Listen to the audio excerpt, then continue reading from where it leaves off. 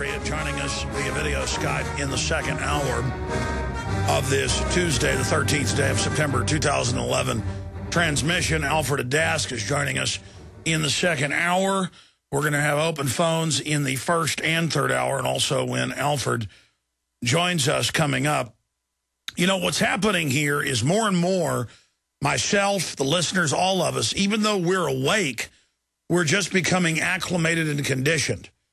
10 years ago, if something like Fast and Furious happened and we caught the government, I would be much more upset about it on air, and I'd probably be talking about it ad nauseum. But now, things of the magnitude of Fast and Furious, with the government shipping guns into Illinois, Indiana, Florida, California, Texas, to drug gangs to kill their competition, shipping guns into Honduras, into Mexico to kill their competition and to destabilize those areas and then demonize the Second Amendment, that would be a bigger issue. There have been articles in the Chicago Tribune, articles in the El Paso Times in the last month. Of course, we had articles 3 months ago. Actually broke it at Infowars.com. Paul Watson did, because a listener sent us, hey, have you seen these federal filings where the federal government is admitting that the CIA was allowing cocaine to be shipped into the United States by the Sinaloa drug gang, one of the biggest cartels on the border, in exchange for going after their competition and laundering their money through certain U.S. banks? And it just comes out in mainstream news, and we mention it, we talk about it, then we move on. We move on. It has the desired psychological warfare effect on us. In a way, I'm weak-minded. Compared to a lot of people, we're strong, but we're still very weak. We're all human. The globalists understand what makes us tick and how to punch those buttons. They have ABC News, BBC, Fox News, Reuters, video. I mean, I could play more than 20 different newscasts here, and I have played most of them, where they go, yeah, our troops grow the opium, give them the fertilizer, and they load it on trucks, and it just disappears. It's for America. If you're not for growing the opium, you're with Al-Qaeda. They just do this stuff out in the open now. And so instead of just denying this stuff like they do 15 years ago, now they just go, yeah, we're doing it. Now let's move on. Hey, you're getting all the bombers into the U.S. and onto the airplanes and onto Fort Hood, and the government's been caught running all these operations. And you're putting Al-Qaeda into Libya. And they go, so what? We're taking your rights because of Al-Qaeda. I've got more news on that. It's in, Reuters, that, yeah, okay, Al-Qaeda's taken over Libya, and NATO warns they have to deal with them now. You put Al-Qaeda in to knock out Gaddafi, and then you say, oh, my gosh, now we got to have a war with Al-Qaeda. Al-Qaeda's got Libya. That's in Reuters today. I mean, the only reason the establishment is doing this is because they know the general public. I was listening to Bloomberg Radio this morning, just about an hour ago, driving into the office, and I heard the host say, oh, I don't think the implosion of Europe's going to hurt the U.S. too much. Most Americans don't have a passport, and most of those people can't even find Europe on a map. And all the hosts were cackling and laughing. Ah, Americans are so stupid. It's so funny. It was like Woody Woodpecker.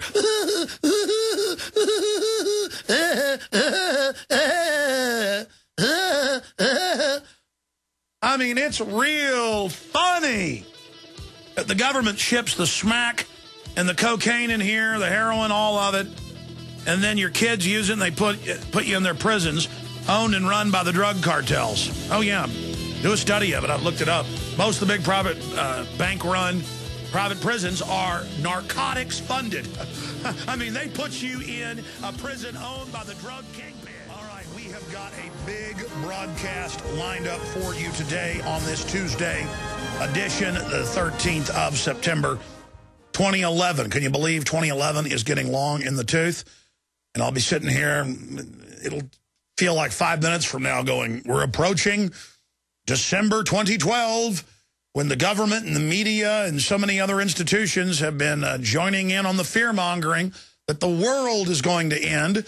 I am not one of those voices, but you watch. In 2013, If I'm still here, that certainly is in question. But I believe the world will still be here, but none of us know if we'll individually be here. That's certainly in the cards, that any of us could die in a car wreck, you name it, struck by a bolt of lightning, whatever the case may be. That after the 2012 thing doesn't happen, that there will be national media that will attack yours truly and say that I said 2012 would be the end of the world. You watch. And people will edit together what I've said over the years to make it sound like that. I know that because it's been done before. All right, it is Tuesday, ladies and gentlemen, and we have Super Patriot, demonized by 60 Minutes and others, the always informative and alternative to tyranny, Alfred Adask. He will be joining us coming up in T-minus 51 minutes from now. These are the type of news headlines I have today. It's been confirmed that Merck paid off the California legislature to pass an attempted move to make Gardasil mandatory. That itself is a hoax. It's not mandatory. They just say it is. But Business Wire has the headline, SaneVax, Inc. reports human papillomavirus, HPV, contamination in Gardasil to FDA request public safety investigation. And I guess they mean that the RNA of the virus has gotten into the DNA. So we're going to be going over this report, and I want to get Mike Adams' take on this as well. But we've got some important Gardasil news coming up, because now they're trying to run their regular hoax that it's the law, all girls in America have to take it, and it's the law that all boys have to take it, and it's the law that all Mexican girls have to take it. There is no law in Mexico. You've got to take vaccines. I've looked it up. And there's no law in the United States you have to take vaccine. But they keep hammering that lie. Every August before school starts, you can tune into national radio, national TV, local radio. It's in all the newscasts, a little PR announcement. Most of it's paid. That's a big dirty secret in talk radio. A lot of local news is actually paid product placement, propaganda placement, that it's the law. You've got to be vaccinated for school. Go to your local clinic. They're having a mass vaccination today at Zilker Park. I remember hearing that a month ago. Or at these area sports stadiums. It's the law. Don't get arrested. A total criminal hoax. And if you'll just go check it out for yourself and discover that I'm not lying to you and there's no law you have to take a vaccine, and go into the school and let the school nurse lie to you first and say, it is the law, Mrs. Jones, Mrs. Johnson, Mr. Brown, Mr. whatever the case is. Let them lie to you and then say, A, you've got a waiver you've got to give me by law in that filing cabinet, and B, there is no law. I've got to even fill that out. You just try to trick me if I wake up to another level of lies and get me to induce myself into a contract filed with the health department saying basically I'm a bad parent and there's a list of unvaccinated people. It is your policy under the state health department that it's the policy that government would like you to have a shot. But what you do is, if I'm ignorant, you will kick my child out of school under policy, then invoke truancy laws and try to take my child from me. And the hardcore criminal cult member behind that desk, the principal or that nurse, you will have that hardcore vicious criminal caught. And you will have them in your sights, and you will know how evil they are. And you will experience the culture of evil. Let me tell you how evil works. They find jellyfish creatures who will follow whatever orders they're given, and that's how tyranny works. That's how cops arrest people for things that aren't against the law every day in this country. That's how judges instruct juries to convict people of things that aren't illegal and put it under some other law. That's how tyranny takes over a society. Now, I have a video clip I'm going to play later when Alfred Adask is on with us of a man peacefully on the street outside of the Ground Zero events. They had streets shut down, and a 9/11 truther got through. And I've seen countless reports from our sources, and more videos are surfacing, of people actually being arrested and then beat up. I covered it on the nightly news last night. This individual, I confirmed, was not roughed up. It was others that were arrested who were roughed up, and we're working on getting in contact with them. But Luke witnessed people being arrested for simply wearing 9/11 shirts and speaking out. He witnessed people being turned back for investigating 9/11 or 9/11's an inside job or WeAreChange shirts, not from Ground Zero itself, but from upwards of 10 blocks away. They had checkpoints everywhere. They shut the city down to one lane of traffic on all the major streets to keep people out so there couldn't be 9/11 truthers converging and killing the hoax there. They wouldn't allow the firefighters, the police, the medical workers who survived, and many of which were injured, many of which are in wheelchairs, into the event. Because in past years, and we've shown the video, survivors and others will speak out and say, it's an inside job, Giuliani. You know it is. It's never made it on national TV, but it's made it when they're going up and down into the pit there in the bleacher seating, and the system is very, very scared. There have been other 9/11 events in the lead-up last week and in other cities where people did jump on stage and say 9/11's an inside job. So the system is desperate. They can't have their hoax fully implode because they need to stage more now. And they're moving to their next phase to blame it on Tea Party, conservatives, libertarians, and gun owners. They're now rolling out the PR, just like I saw a PR rollout on bin Laden. And I said they're going to blow up the World Trade Center and blame it on bin Laden. I mean, I said that a year before. I said it 6 months before, but we have the tape of me saying it 2 months before when I said, call the White House. Don't let them blow up the World Trade Center and blame it on Osama bin Laden, their CIA asset. Because I saw the preconditioning, the rollout. There is now a total and complete rollout taking place as we speak to blame it on domestic groups. And so I am begging all of you out there to realize that this is make it or break it to get this information out. But I've now seen several videos. In fact, I forgot to give them to the crew. News got them, or it's now rolled off the front page of Infowars.com. It's now in the featured news archive there on Infowars.com. Several of those videos. But the first one is really crisp, clean video. And I'd like to interview the person who was arrested. And it's got him just saying, we need to investigate this. It was a crime scene. I've got flyers here. And there's other street people talking. That's fine. A guy runs up and screams, says, you're not wanted here. And so the police then arrest him, drag him off, put him in handcuffs, and put him in the car. And I've got incredible reports, and I'm told the video's being uploaded, that other people were arrested as well, and some of them, you know, slammed into the cars, roughed up by police. Wouldn't be the first time I've been roughed up by New York police. And, of course, I've also been roughed up by the Austin jail guards for no reason when I was arrested for demonstrating. It's just part of the tyranny. Cowardly people get a job so they can slam your head into a wall and feel powerful. Only the ultimate coward would want to rough somebody up who had done nothing wrong except exercise the First Amendment and slam your head into things. Now, I could see if you arrested somebody who had 3 dead kids in a trunk in their house, you'd want to beat the pulp out of them. But you wouldn't do that because you want to make sure they got a nice, fair trial before they got the lethal injection. But cops getting off on beating up peaceful demonstrators, it's wrong. It is the essence of evil, the essence of tyranny, the essence of bullying, the essence of anti-freedom, the anti-America. So that's coming up with Alfred Adask as well. But I tell you, when I first saw this footage yesterday, Luke had told me about it. And I thought, on and off air, he told me a few stories. And then I thought when we saw this video posted that was the case he was talking about. But no, there's a whole bunch of these. And all over the city. No, you're wearing a 9/11 shirt, go back. But this isn't a controlled area. I'm trying to get into Lower Manhattan. No. And see, next, it's on your file you're a 9/11 truther. You can't get on an airplane. You can't get a job. The essence of tyranny, again, is about labeling people and restricting their rights.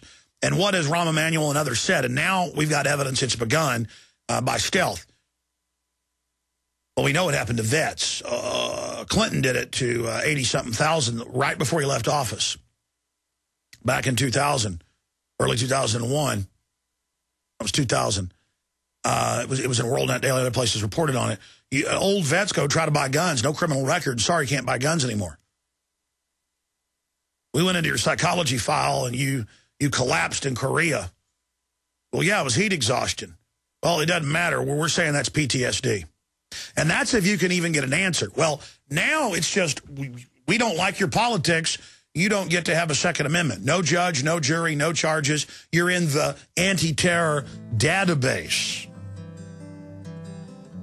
And yeah, here's some of the footage going out to break. And we'll give you the YouTube channel where you can watch the whole thing as well, give you their handle. But they drag him off, and they got the footage of him going in the squad car. But the guy yelling at him with pleasure, now he's allowed to have his speech and hand out literature. It's pro-official story.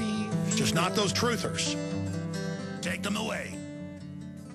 All right, I've already thrown out a smattering of important news, but I want to take your phone calls and get into a ton of other news ahead of a guest joining us. The toll-free number is 800-259-9231, and I want to give first-time callers a chance to call in, at least in the first and second hour. It'll be wide-open phones in the third hour today. 800-259-9231. Here is what's coming up in the third hour today. The federal government has filed in Chicago in the big court case that's gotten attention in the Chicago Tribune and El Paso Times, where it is admitted that the CIA and ATF gave authorization to the Sinaloa drug gang over 5 years to ship huge amounts, tons after tons of pure cocaine into the United States, and they were shipping guns to them. Now, this has always been going on, but this guy got busted by the Mexican government and then extradited to the United States, and he claimed all of this, and it began to come out in documents a few months ago. Now, new documents in a motion filed Friday, September 9th, U.S. prosecutors did invoke national security and are saying, yes, it's true, but we still want to send him to prison, basically. This is big news. I'll be covering it with a special report tonight, 7 o'clock, InfoWars Nightly News at InfoWarsNews.com and, of course, PrisonPlanet.tv. But I'm going to get more into this in the third hour today. See, Fast and Furious is not just guns into Mexico. It's guns into Honduras. It's guns into Nicaragua, El Salvador. It is guns into all of Latin America where cocaine is grown and where other drugs are imported and smuggled into the U.S. It is guns to gangs. As I told you, people were asking me, how do you know it was being shipped into Chicago? We didn't see any articles about that. It was in the federal filings months ago. Now it was in mainstream news last week. Guns into Indiana, into Chicago. All these reporters have got to do is go read. And I'll just quickly at night when I've got some time pull up the latest filings that are posted on these different narco news sites with writers like Bill Conroy. Well, I want to get on the show, by the way, who are going over this. All this stuff is posted in public view on the federal websites and then reposted at the Narcosphere and other great websites out there. This is public. You know, people always say, well, the government couldn't get away with drug dealing. They would get caught. They do get caught. I mean, it came out in congressional hearings in the 70s that they, in thousands of dead troops, showed pure heroin into the inside of their bodies and would unzip them once they got here and take the goodies out. I mean, it's on record in the 1997 hearings in Congress that they admitted that, yeah, for a decade the government shipped cocaine into L.A., gave the crack cocaine formula to the crack dealers. I mean, I've interviewed Ricky Ross. He was making $30 million a day some days. He was just a regional dealer for the CIA. Gary Webb found out about it, wrote about it, won a Pulitzer Prize. They just went and killed him. Shot him twice in the back of the head. The police came out and said, oh, that's normal. Even though Gary said people are breaking in my house, he had to move because of it. He caught guys, special forces types, jumping off the roof and climbing down water drains. He described them like cats. You pull up and there's special forces types coming down your deal that have broken in your house. You warn everybody, hey, I'm getting threats. They kill you. And it's like, oh, no, nothing happened to him. This is how this stuff works. And they get you in the Army, and if you're a good guy, you end up in supply or you end up guarding roads somewhere.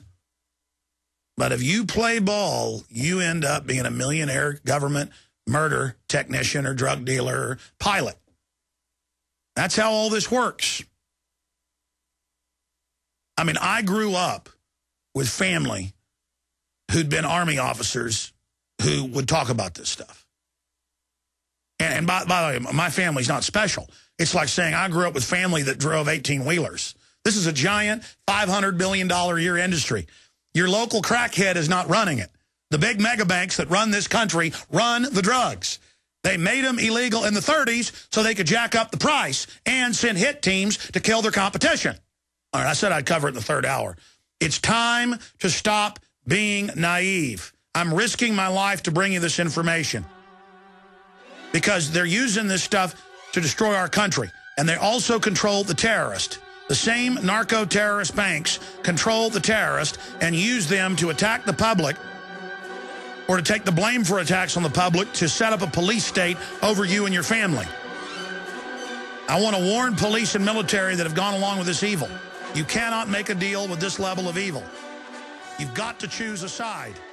All right, we're going to come back with the economy out today that Ron Paul has doubled his support in an index of polls in just the last 2 weeks.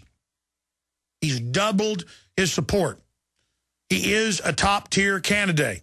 If they weren't saying he couldn't win, he'd be #1 undisputed right now. He's a major contender. I could have been a contender. Well, he is a contender. A major contender. But if you get into a fight and don't believe you can't win, you're going to lose. The key to a fight is knowing you've got the initiative and not thinking about who's going to win. Start swinging. That's who wins the fight. The person that doesn't think about winning the fight. The person that thinks about stomping time. That's what happens. It's about turning it loose. It's about opening up a can. And you know what I'm talking about out there. It's about committing, and that's the end of it. Whatever's happening, it's clobbering time. And if they end up stealing the election, it's like, oh, the COINTELPRO's like, well, you say there's election fraud. Why would you promote it? Because we'll prove election fraud by showing it. You don't prove where the enemy is without engaging them. You don't get stronger without fighting them. You don't put ideas out when you say, oh, it's rigged, I'm not taking the field. Let them put him in there with one man against 3 other gladiators. If they destroy him, it'll be an example to others. Not of cowardice, but of strength. The truth is, people don't cower when they see a martyr politically destroyed. They get angry. Somehow they've got a mind trick going to have everybody scared of fake terrorism and cowering under their tables from something statistically, that's extremely rare. But shark bite's extremely rare. Most people won't go into the water past their necks at the beach because they're scared. There might be 5 shark deaths a year globally on average. Pull it up. Some years there's 3. There's been as many as 12. So what? A shark bites your foot. Sometimes that happens. That happens to hundreds of people. Whoop-de-doo. Whoop-de-doo. But you won't even go in the water because of the shark. And a lot of you won't even get politically involved because you know there's a tyranny. And that's a point I was thinking about this morning that I've talked about before, but not enough. And I'm going to say this, mention a few news items that are coming up, and then go to your calls. When the globalists staged 9/11, they did it in a very transparent way where governments, intelligence agencies, and corporations would know that it was an inside job. So for the general public, it's a dumbing down and acceptance of the police state. But for scientists and academics and others, they know what's going on. And so it was a message to the world. Yes, there's been a hard coup in America by the ruthless military-industrial complex controlled by the big mega banks. Yes, this has happened, and the whole world better do what we say. And you notice Russia, China, everybody just rolled over and started groveling, going, wow, you just did that? You are bold.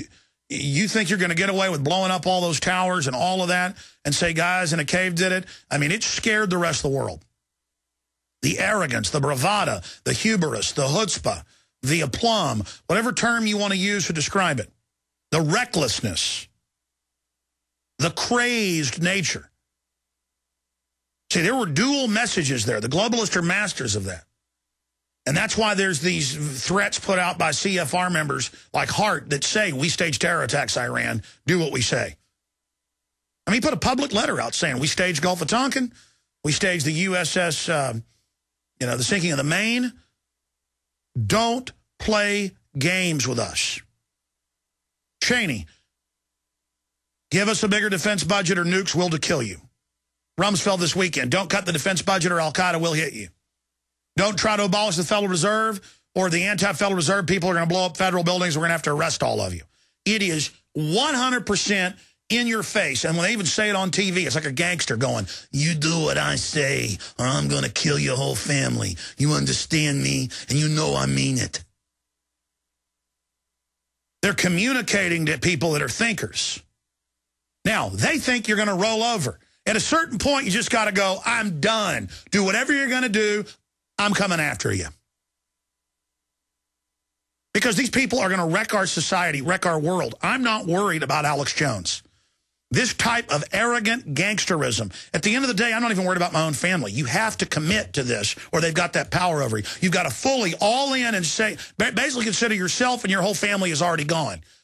That's the only way you get any type of protection. And it's not just protection from the globalists knowing you're committed, that you care about your family so much you're willing to lose them because the human family is going to be lost if we don't. These reckless globalists and their attitude will destroy us. Their insane delusions of grandeur, their delusional mania, their feelings of invincibility, the same reason Hitler turned into Russia, into the winter.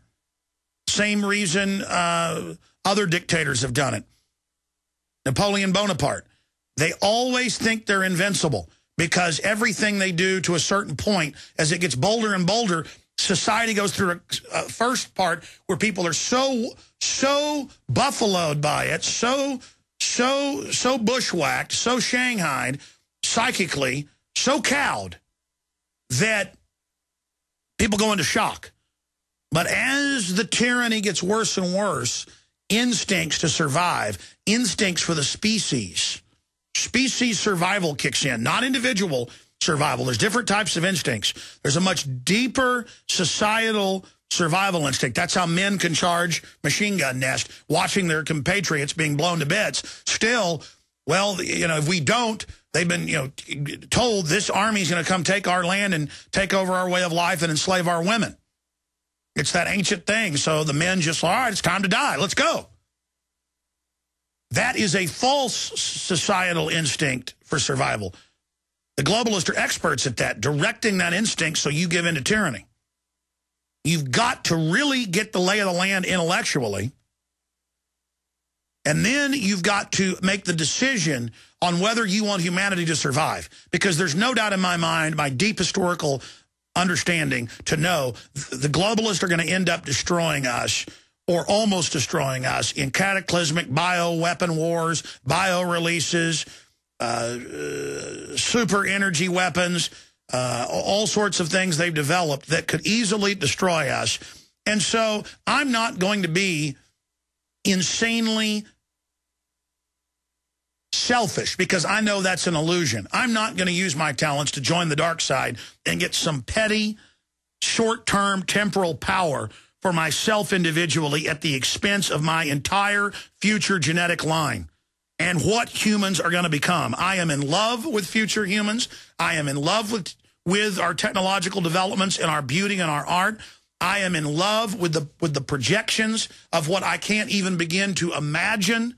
The eye has not seen, the ear has not heard what God has in store for us if the species makes it out of this and really takes our destiny on. So I am rocket fuel, and so are you, to get this species to a type 1 civilization. That means off-world, able to survive as a species even if the planet's destroyed. It is a prime directive in all life to procreate and survive and push the species forward. And so it is not courage, it is not honor, it is none of those. Those are just names we have for it. It is basic humanity, basic survival. of the genetics. And that's why I'm so angry at the globalists. They are running around splicing every life form they can, irrevocably creating horrible creatures, acting like they're God, and doing a terrible job in their attempt to become like gods. And really screwing up this planet that we don't even know where it came from or exactly what the larger... I mean, we're on a planet, folks. I know God's there. I'm saying we don't know all how God did it. We can't even begin to imagine what God is. It's such a huge thing. And I mean, folks, have you looked out at the stars at night? I know I say this, words can't describe it. I mean, it was a champagne moon came up last night with giant red sunset like a crown around the horizon. And this morning, a champagne moon came back up out of the haze and little birds flapping around in the trees and the cool wind. I mean, it's just like, my God, the evidence of God is all around us. And we've got a bunch of mad scientists creating glow-in-the-dark cats. That's back in the news today. And glow-in-the-dark monkeys and injecting insect genes in every mammal you can imagine. And it's already giving rise to mutated viruses and causing all sorts of problems. So, of course, I've got to get up here and not be afraid and speak out, even though they can politically destroy me or send a hit team to get me. I want to ask the hit teams, and I want to ask the bureaucrats, you're selling out for a bunch of paper that mega banks issue? You'd sell your mommy out for a suitcase of paper? When you can walk outside and stare into eternity and the universe and God all around you, and you're ready to sell out? Sell out to what? It's the biggest joke I've ever seen. Live, ladies and gentlemen, we are alive in a planet of beauty and wonderment and creativity and blessings that just run over. But the Madison Avenue system teaches the public to feel empty and pathetic. People who say life is empty, well, they're television watchers. They're sports fans. They're empty. They're just trying to feed their bestial, low-level brutishness, and that will never fulfill you. Facing down evil will fulfill you. And it'll take you on a lot of different roads. But facing reality, that is where enlightenment, that is where fulfillment comes from.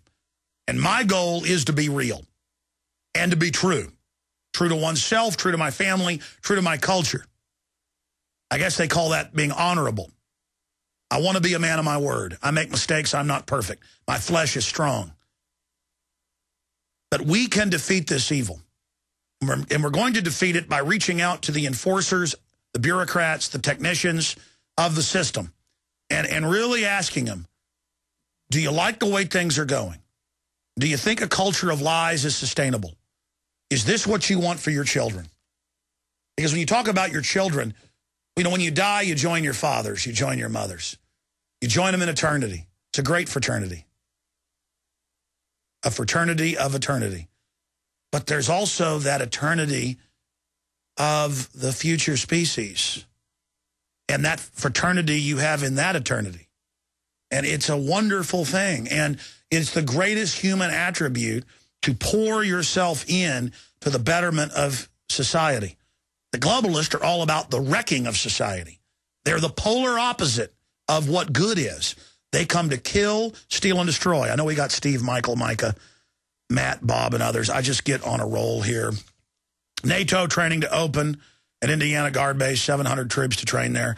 The problem is that this just acclimates everybody, and they do have deals to use foreign troops in America, and more we're just being conditioned Air Force times. You know the U.S. Embassy's under attack in Kabul. This is what a real terror attack looks like. The West has been there 10 years. They want them out. And it is about opium. There's tribes that want the full smack money for themselves. So that's just an opium war. You just decriminalize it, and they'll start growing vegetables again. So we got that coming up. I got huge economic news, huge Ron Paul news, just insane amounts of key news. But let's start going to calls. Let's go to Bob in California. You're on the air. Go ahead, Bob. Hey, Alex. How are you? Good. I'm a first-time caller, Prison Planet subscriber, member of WeAreChange LA, WeAreChange Hollywood. On the 11th of every month, we do an outreach where we give out DVDs, primarily about 911.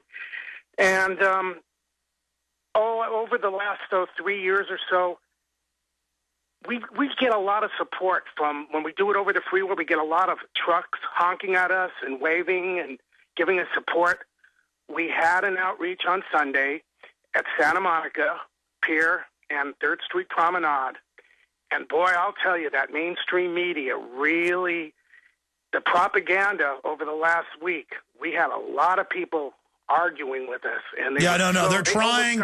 I've never seen such a push since 9/11. They're trying to reinvoke that fear and get people to believe it's real so they can bring the toy back out. They want to run that play of stage terror so bad they can taste it. And so, yes, they're trying to reinvoke it. There's a big pushback, a big psyop.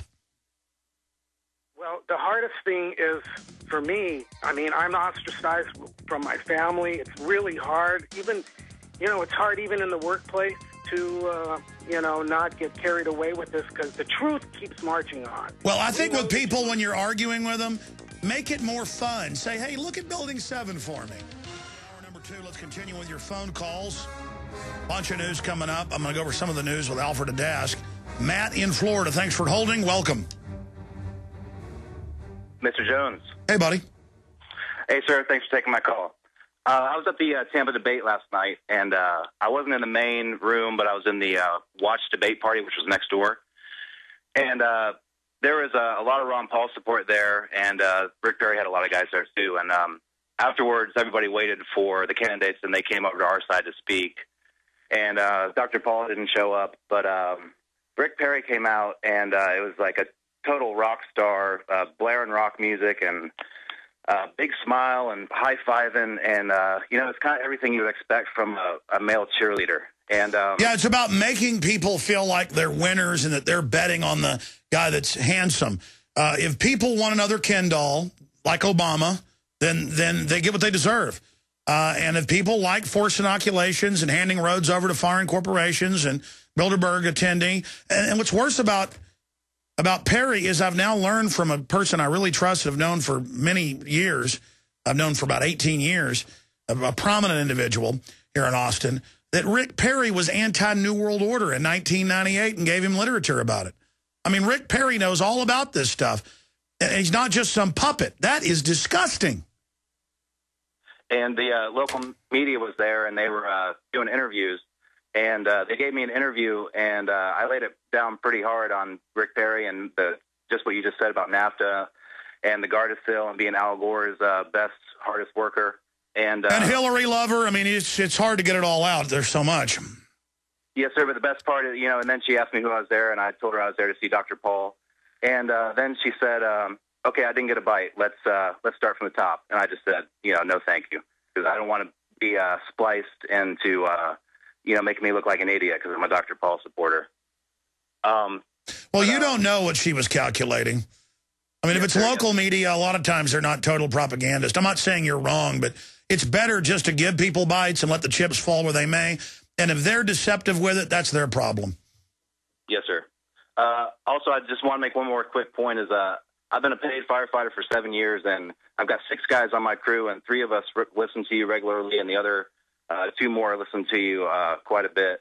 And I just want to say about all the Dog and Pony show about 9/11, it's not the right way to honor all the Americans that died by having a parade.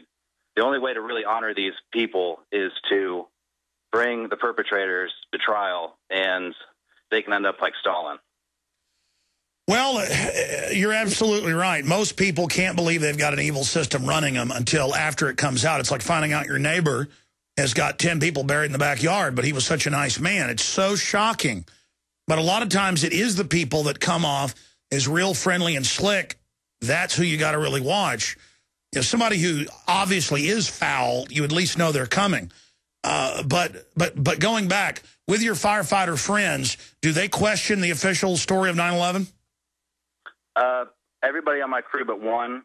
Unfortunately, throughout the department, our numbers aren't that strong. I don't know exactly how many, but I've definitely seen it grow a lot. I figured it out about 5 years ago, and I've been very outspoken, and I was, called a kook and all that stuff, and now people are starting to come around, and I can actually have conversations with people at work, so it is... well, don't feel bad when they call you a kook. That's because they're in darkness, they're ignorant, and you're lovingly helping them. In fact, enjoy it when you get called a kook, because it means they're getting upset. You're getting through to them, and it's just a service you're doing. And I know it's a painful news to bring, but you're making a sacrifice. That's why you're a firefighter. Briefly, what do you think of them barring the actual first responders from the event? It makes me sick, and I think everybody should be up in arms about that. And it's just a slap in the face. It's so disrespectful. It certainly is. God bless you. Be safe out there while you're helping your community. Michael, Steve, Ken, and others. We are joined by Alfred Adask, who we had on, I don't know, 6 months ago or so, when 60 Minutes had a special about himself and others, just demonizing him like he's incredibly evil. And then all he does is talk about the Constitution, Bill of Rights, common sense. And, of course, we discussed then the fact that they're rebranding terrorism off of Al-Qaeda over to domestic groups that want to get our republic back. And his website is adask.wordpress.com. Here's his bio. I'm Alfred Adask, and the author of virtually all of the text published on this website. And then it just goes into all the things that he's done over the years fighting the globalists. So we're going to be talking to him for the rest of the hour and taking your calls. And then I've got news items. I want to get his take on things happening in the news and what he thinks of the globalists, because they know that their vaccines are killing people. They openly now admit that the government's growing the opium in Afghanistan and shipping it into the U.S. and having the troops grow it. It came out in federal court in Chicago. This is in the El Paso Times, Narcosphere News. It's up on Infowars.com. Federal filing where when they bust these narco-terrorists now, they're bringing into court the fact that they work for the CIA, bringing narcotics in. And the federal government's saying, yes, national security, it's true, but still we want them to go to jail. That's kind of like Hal Turner, who attacked me for like a decade saying I was covering up for Israel when we're critical of Israel. And he used to work with Sean Hannity, and he would say, kill this federal judge, get that federal judge, this judge needs to die, and never get in trouble. And I said, that guy's a Fed. And I said, you better watch it, buddy. They'll set you up. Well, people hacked his email and got his emails from the FBI where they were handling him. And so he was no longer useful, so they put him in jail. And what he's facing the trial right now for stuff he was ordered to do on record. And the FBI came in and said, Mr. Turner is our highest level national security operative. Not an agent, but he does work in our employ. And but go ahead and put him in prison. See, that's a message all you guys need to get through your head. The Sinaloa drug cartel head is in the news. Here it is right here in my little hand. It's up on Infowars.com with a link to the federal filing. You'll be on the federal court's website. And they're like, yeah, we brought in tens of tons of cocaine. Yeah, we're shipping guns into Mexico, Honduras. We're shipping them into Illinois, Texas, Florida, California. That's now all mainstream news. And nobody gets in trouble except their own minions. So we're talking about a synthesis of evil that runs our society. You see, you could have an emperor, philosopher, king who wanted to build public works, wanted to educate people, and wanted to build a civilization. And we've seen maybe 20 cases of that or less in 6,000 years of recorded history. And you'll see civilizations leap forward under that because they actually take the largesse and actually build things for populations. But what happens is, and have a vision, and try to bring science to the public. The problem is they always die. And maybe their son isn't as bad, but the grandson's a psychopath. And then he has an even crazier son. And pretty soon it's Roman emperors marrying their horse. Caligula would march the horse in. It would go to the bathroom. He'd have the high priest read it like tea leaves. I'm not joking. This is mainline history. They normally gut a bull and read the guts or spill the blood all over them and how the splatters were. They would then portend. But he made them worship the horse's dung, basically, just as an act of power, an act of insanity, or burn part of the city for fun like Nero and get so decadent they commit suicide. This is what happens. The worst of the worst get in control, and you get a Stalin, a Hitler, a Mao, a Pol Pot that Zbigniew Brzezinski bragged he supported, who killed 30% plus of the people of Cambodia. And then Brzezinski writes books bragging. They brag whenever Brzezinski walks into a globalist meeting. They're like, oh, your graciousness. They get off on how many deaths they've committed. So that's my view on their philosophy. There really isn't a philosophy at all. It's just trampling and being trampled.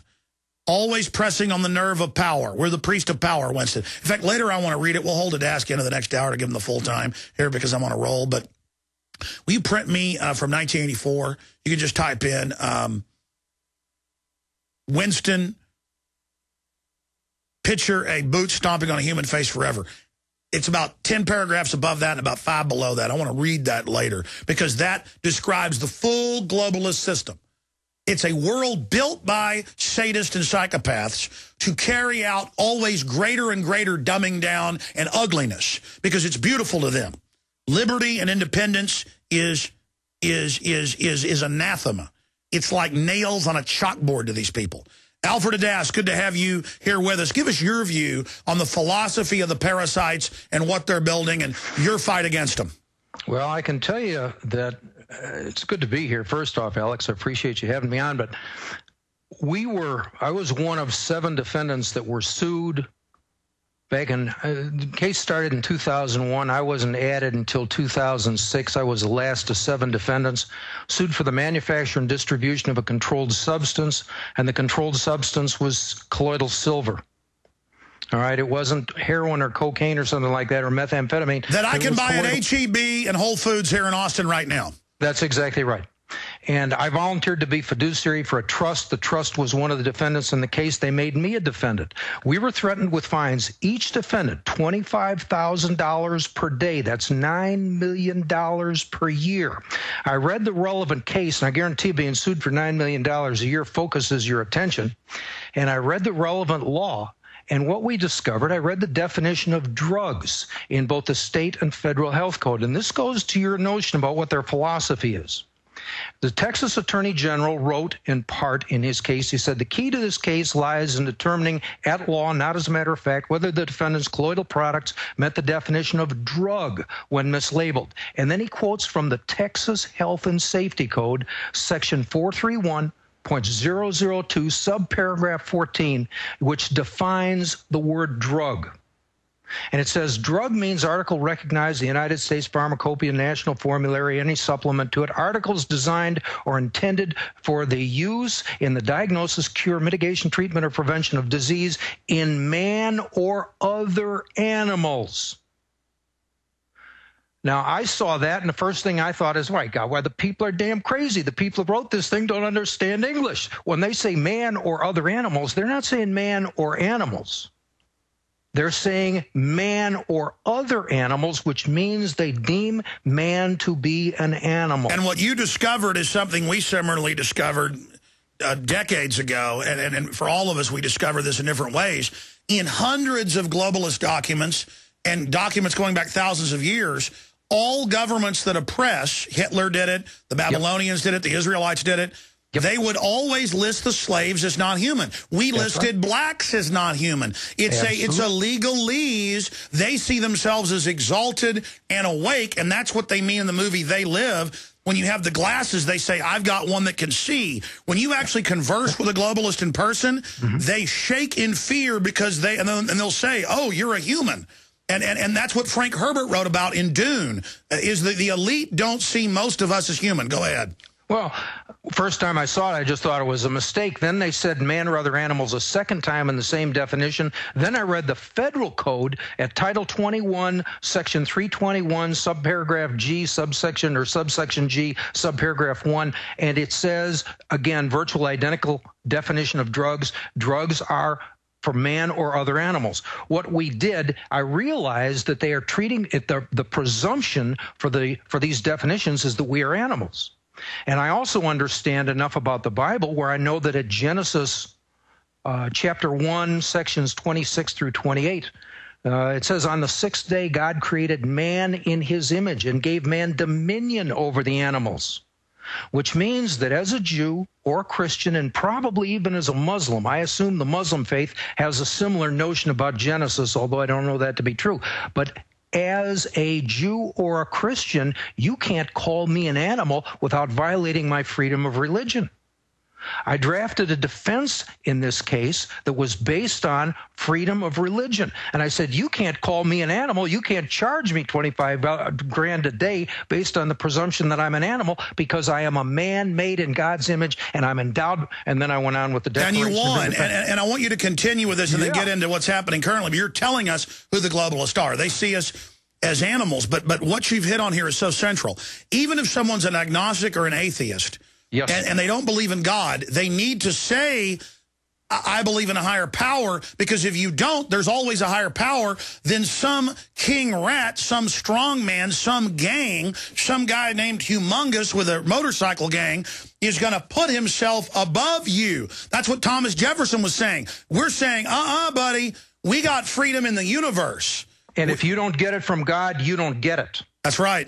All right? That's the point to this. If you're willing to be an animal, you can be treated just like a chicken. That's right. It's their rules. The globalists understand this. They believe they've been given the power of God to be a human, not an animal. We've got, again, this is all law. Well, I agree, and it's not just all law. It goes back thousands of years. This is part of spiritual warfare. This isn't a new situation. It's one of the essential acts of genocide is dehumanization. You can go to genocidewatch.org, and they've got a document up there. No, they always do it. You are stating a giant, naked truth, a trillion-pound elephant in the living room, and half the audience, even though they're smart, is saying, what are they talking about? Let's go back to this point, Alfred. Now, a lot of times, we stay on this topic, but I want to get into some other areas as well, straight ahead. And by the way, I've got to get you on a routine basis. You're just amazing. Alfred Adask. Sir, continue. Sir, please continue breaking down your research of the globalist and the world they want to build. We understand they think they're gods and we're animals, and they engineer us like animals and lie to us. And it's people that are part of the establishment, even at lower level, get off on deceiving, get off on dumbing down, get off on weakening. They want to get rid of the family. So where are these people going from your research? What are they wanting to build? I don't know what they want to build exactly. They want power. They are lovers of money. They want power, and they are definitely ungodly. I mean, the whole concept of sovereignty flows from the idea that you receive your rights from God. If you're an animal, you have no more rights than a chicken, a pig, or a goat, and the only thing to distinguish you from those other animals is you have firearms. They take your firearms away, and they can handle you just like the rest of the livestock. It's the only thing from their perspective that makes you dangerous. But our Declaration of Independence started out and said, we hold these truths to be self-evident, that all men are created equal, that they're endowed by their Creator with certain unalienable rights. This is the foundation for individual sovereignty. In the past, the only sovereigns prior to the Declaration were the King of England, the King of Spain, the King of Italy, and so on.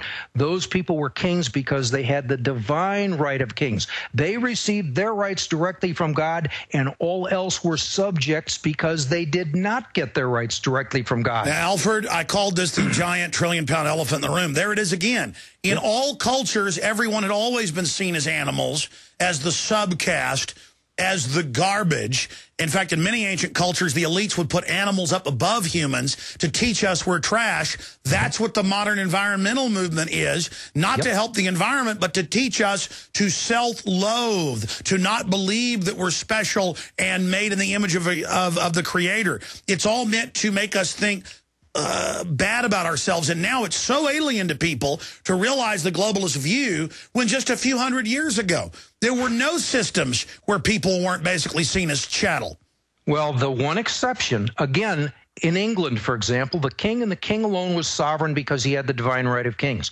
When our founders came across and they said, no, wait, in the Declaration of Independence, they said, we hold these truths to be self-evident, that all men, they meant all men, including kings, were created equal, and all were endowed by their Creator with certain unalienable rights. That elevated all men to the status of sovereigns.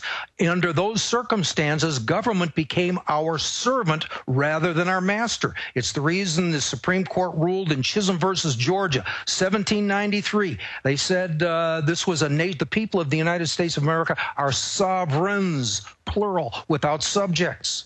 It's based on this principle in the Declaration of Independence that we all effective, the unalienable rights, in my opinion, are equivalent to the divine right of kings. We get them from God. No, they are. That's why all the legalese and bureaucracy that's outside of true common law is you are now subject to seizure. You are now a licensure. You're being licensed as a slave. You're being given, and black slaves had to wear these, a tag around your neck with a note saying where you're allowed to go. And here are these cops thinking it's a normal system, thinking it's constitutional, thinking it's to keep everybody safe. And we're all running around with our little papers. I mean, even just 60 years ago, we knew Germany was bad. You had to have papers to travel internally in the country. Now we just accept it. And in New York City, I wanted to raise this, they arrested 9/11 truthers, not at Ground Zero, but basically anywhere in Lower Manhattan, and would arrest you if you spoke on a street corner and handed out literature. But others who were handing out pro-government, they were allowed. I mean, we're getting very far down this road. Yeah, I know. I agree. And for what it's, we've had people, I've been contacted by one man from Australia, another guy from England who's heard me talk about man or other animals relative to the drug laws. And they've researched the English drug laws and they researched the Australian drug laws. And they tell me that you find the same presumption there. The people are animals. The reason this is so important is the presumption that the people are animals laid the foundation, lies at the heart of the drug war, the war on drugs that was started by President Nixon back in 1971. It's based on the presumption that we're all just livestock. And the war on drugs laid the foundation for much of the modern police state. And the police state laid the foundation for the prison industrial complex. I've heard that 70% of people in federal pens are there on drug-related crimes. All of this is perched on a little definition of drugs that presumes the people to be animals in violation of our freedom of religion.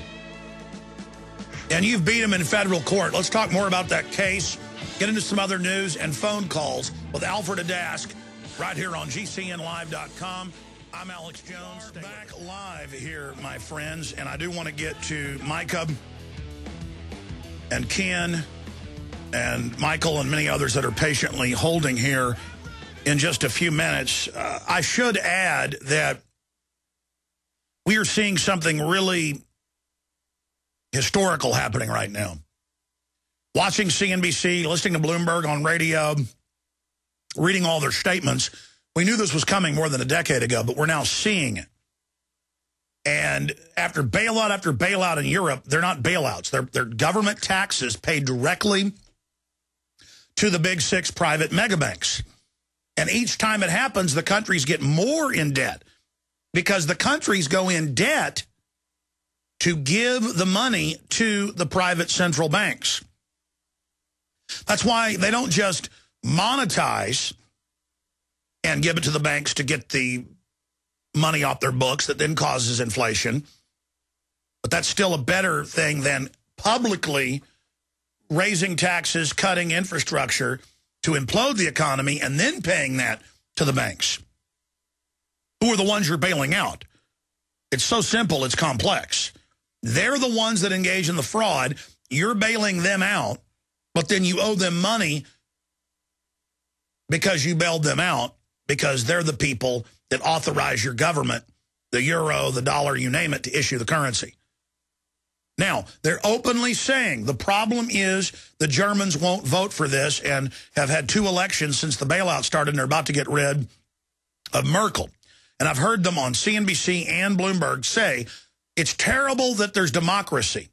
Of course, really, it should be a republic, but the point is they're saying it's too bad the people can vote because this is going to cause a world depression. Now, they've already maneuvered us to a world depression. But they then destroy confidence by saying the markets are down because the people aren't bailing us out. But the new third bailout isn't a bailout. It's transferring what's left of national sovereignty through the euro to this private banking system. So here is world government run by private corporations that have created the crisis, openly holding Europe hostage while they have their banker chiefs go out and destroy confidence. Same thing that was done to get the super Congress passed here. Same thing that was done with the bailout. Alfred, watching this, what's your view on how things are going for the New World Order? Well, I think they're desperate. I think things are, I can't remember the name. One of the former secretaries of state criticized Bush when Bush first botched the invasion of Iraq and got bogged down there. I can't think of the man's name, but he says, you've set the New World Order back 30 years. All right. I think these people know they're on the ropes. You quoted earlier where Hillary Clinton said they're losing the information war. All right, the information battle. I think they know they're on the ropes, and they are desperate, and they are pushing as hard as they can to make this happen before it all blows up in their face. We're in a situation where it's like two railroad trains coming for the same crossing, and both of them are trying to go as fast as they can to get there first and get through without getting hit. But we'll see. We're coming for we are approaching a great collision, and we'll see how it unfolds. We're going to see staged terror attacks, new wars, bioweapon releases. Yep. We are entering a time of some of the greatest tumult and upheaval this earth has ever seen in human activities. And by the way, that was Brent Scrowcroft, former National Security Advisor to George Herbert Walker Bush, that did say George W. Bush had set the New World Order back 30 years. And so it's like NASCAR. They were three laps ahead of us. But since the globalists have gotten caught lying about WMD, staging 9/11, and other events, they are now only about a car length ahead of us. Mm-hmm. Their tires are bald. They're almost out of gas.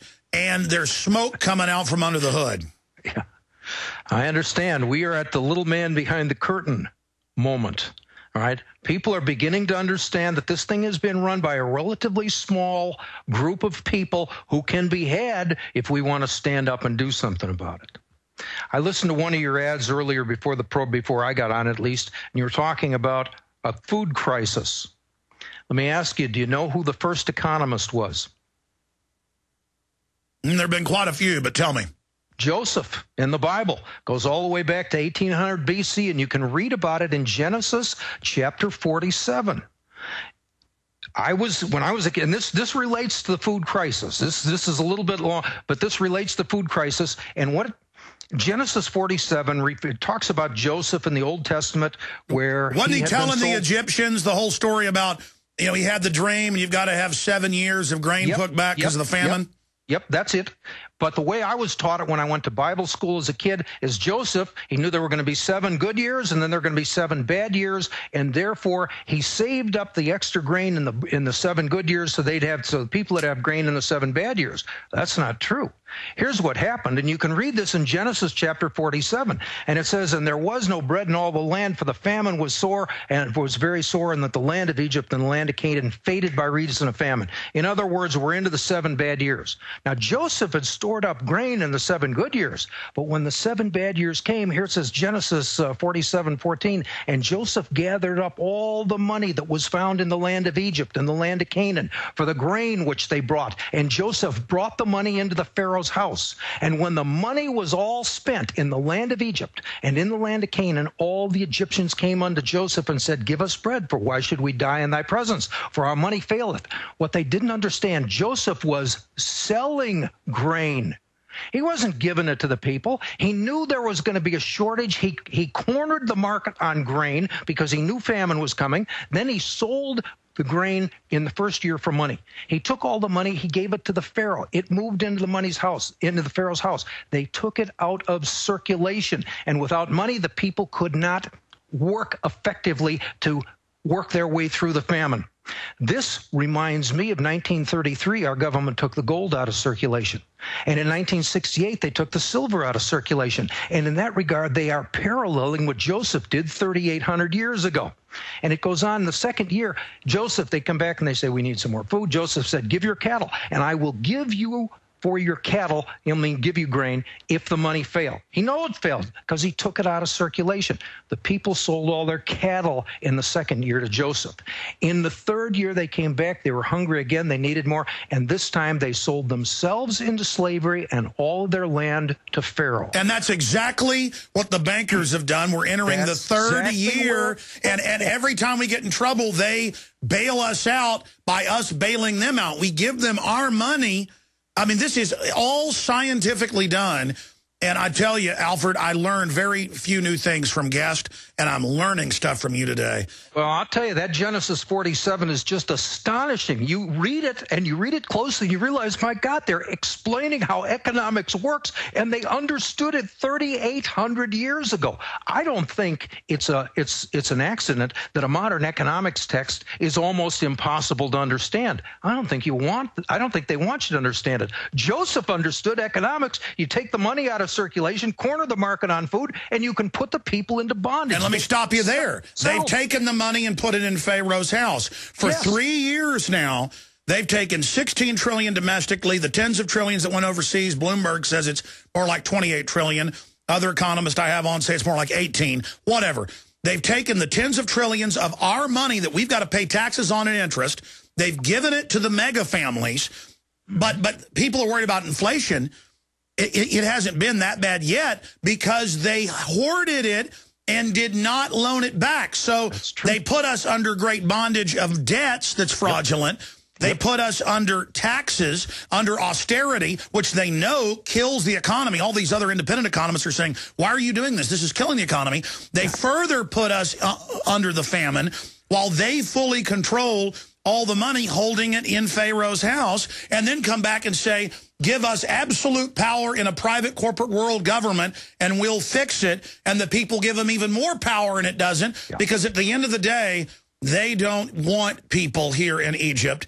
The globalists want us dead. They want the entire land. They don't want our oxen. They don't want our children. They don't want our women. They want us all wiped out and dead. New World Order, fait complete, total domination, in game. I agree. I agree. And, you know, you mentioned food crisis. They've taken the money away.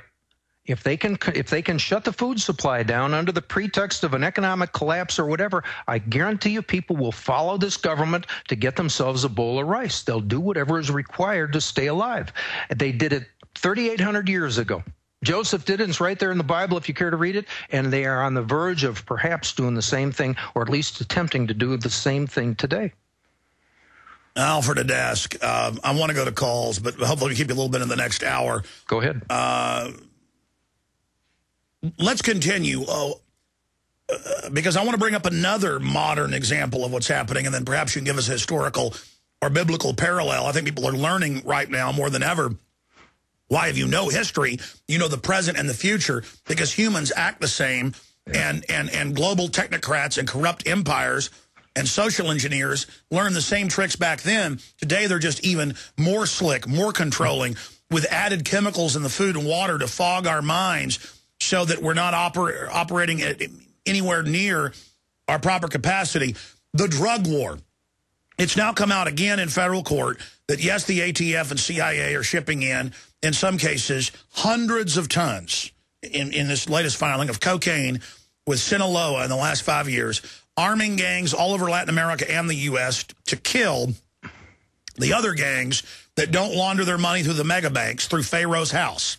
Because, again, they can't have that money out there helping people. They've got to hoard it because it's a tax on production. It's a tax to make people poor so you control them. It's about putting the brakes on a powerful economy. It's about making you poor because if you become wealthy, you become independent, and you don't want to be a slave. We're so productive, they have to work to shut down human commerce and activity. They have to talk about shutting down the overheating economy. So continuing, what's the drugs being shipped in all about? What's the shipping guns into Mexico all about? What's all of this about, in your view? Well, what's the principal addictive ingredient in cocaine? It's the same addictive ingredient that you find in marijuana and methamphetamine and all the rest of the illegal drugs. And the principal addictive ingredient is cash. That's what you legalize the drugs and you take the money out of it. You know, I remember back in the 1960s, they were talking about I remember a Time magazine article. They were saying, "Oh my God, the drug smugglers are making so much money they'll be able to elect their own congressmen and senators." And what would they do? Legalize drugs? The last thing they want to do is legalize drugs. You legalize drugs, you take the money out of it. There'd be some people who would still use it, but most people are addicted to the cash that's involved in the drugs. 85 years ago, Alfred, as you know, you could walk into any corner drugstore and buy laudanum, buy heroin, buy cocaine, and it was seen as what losers did, and very few people were on drugs. I've seen the statistics. I mean, it was a sad thing. And, yeah, I've been out in the countryside and come across an old homestead, and back in the trash pile, you see hundreds of laudanum bottles, little brown bottles. They're everywhere. And but let me tell you, you had a toothache or whatever, or had the flu, you drink that, there's no more pain. A lot of people did just use it. But when you make it illegal, it puts the cash in it. It puts the cars, the girls. Now young kids think it's cool. The perfect bait to sell the public on using it. That's exactly right. That's why they don't want to legalize. That's why they want the war on drugs in order to maintain the illusion they're trying to do something about it. The truth is they want drugs to be illegal. And then they use it to corrupt the cops. Then they use it to corrupt the cops. And once you've got the cops corrupt, now you can move on to other corruption. One of the things I observed years ago, I published a magazine called the AntiShyster, and you could see which states had the most corrupt judiciaries.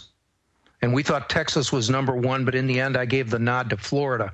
But it was essentially the states where drugs were being imported into this country. The drugs coming into Florida came in such mass that virtually every judge in the state ultimately became corrupt. Much the same thing happened in Texas and along the borders. It was the states where the drugs were pouring into the country. That's where the judiciary was most corrupt, because that's where the money was flowing freely to bribe the judges. That drug money helped, and it corrupted the judicial system. 10 years of alcohol prohibition turned Chicago from a bustling, predominantly Irish, Christian, German Christian type enclave into the most corrupt city probably in the country.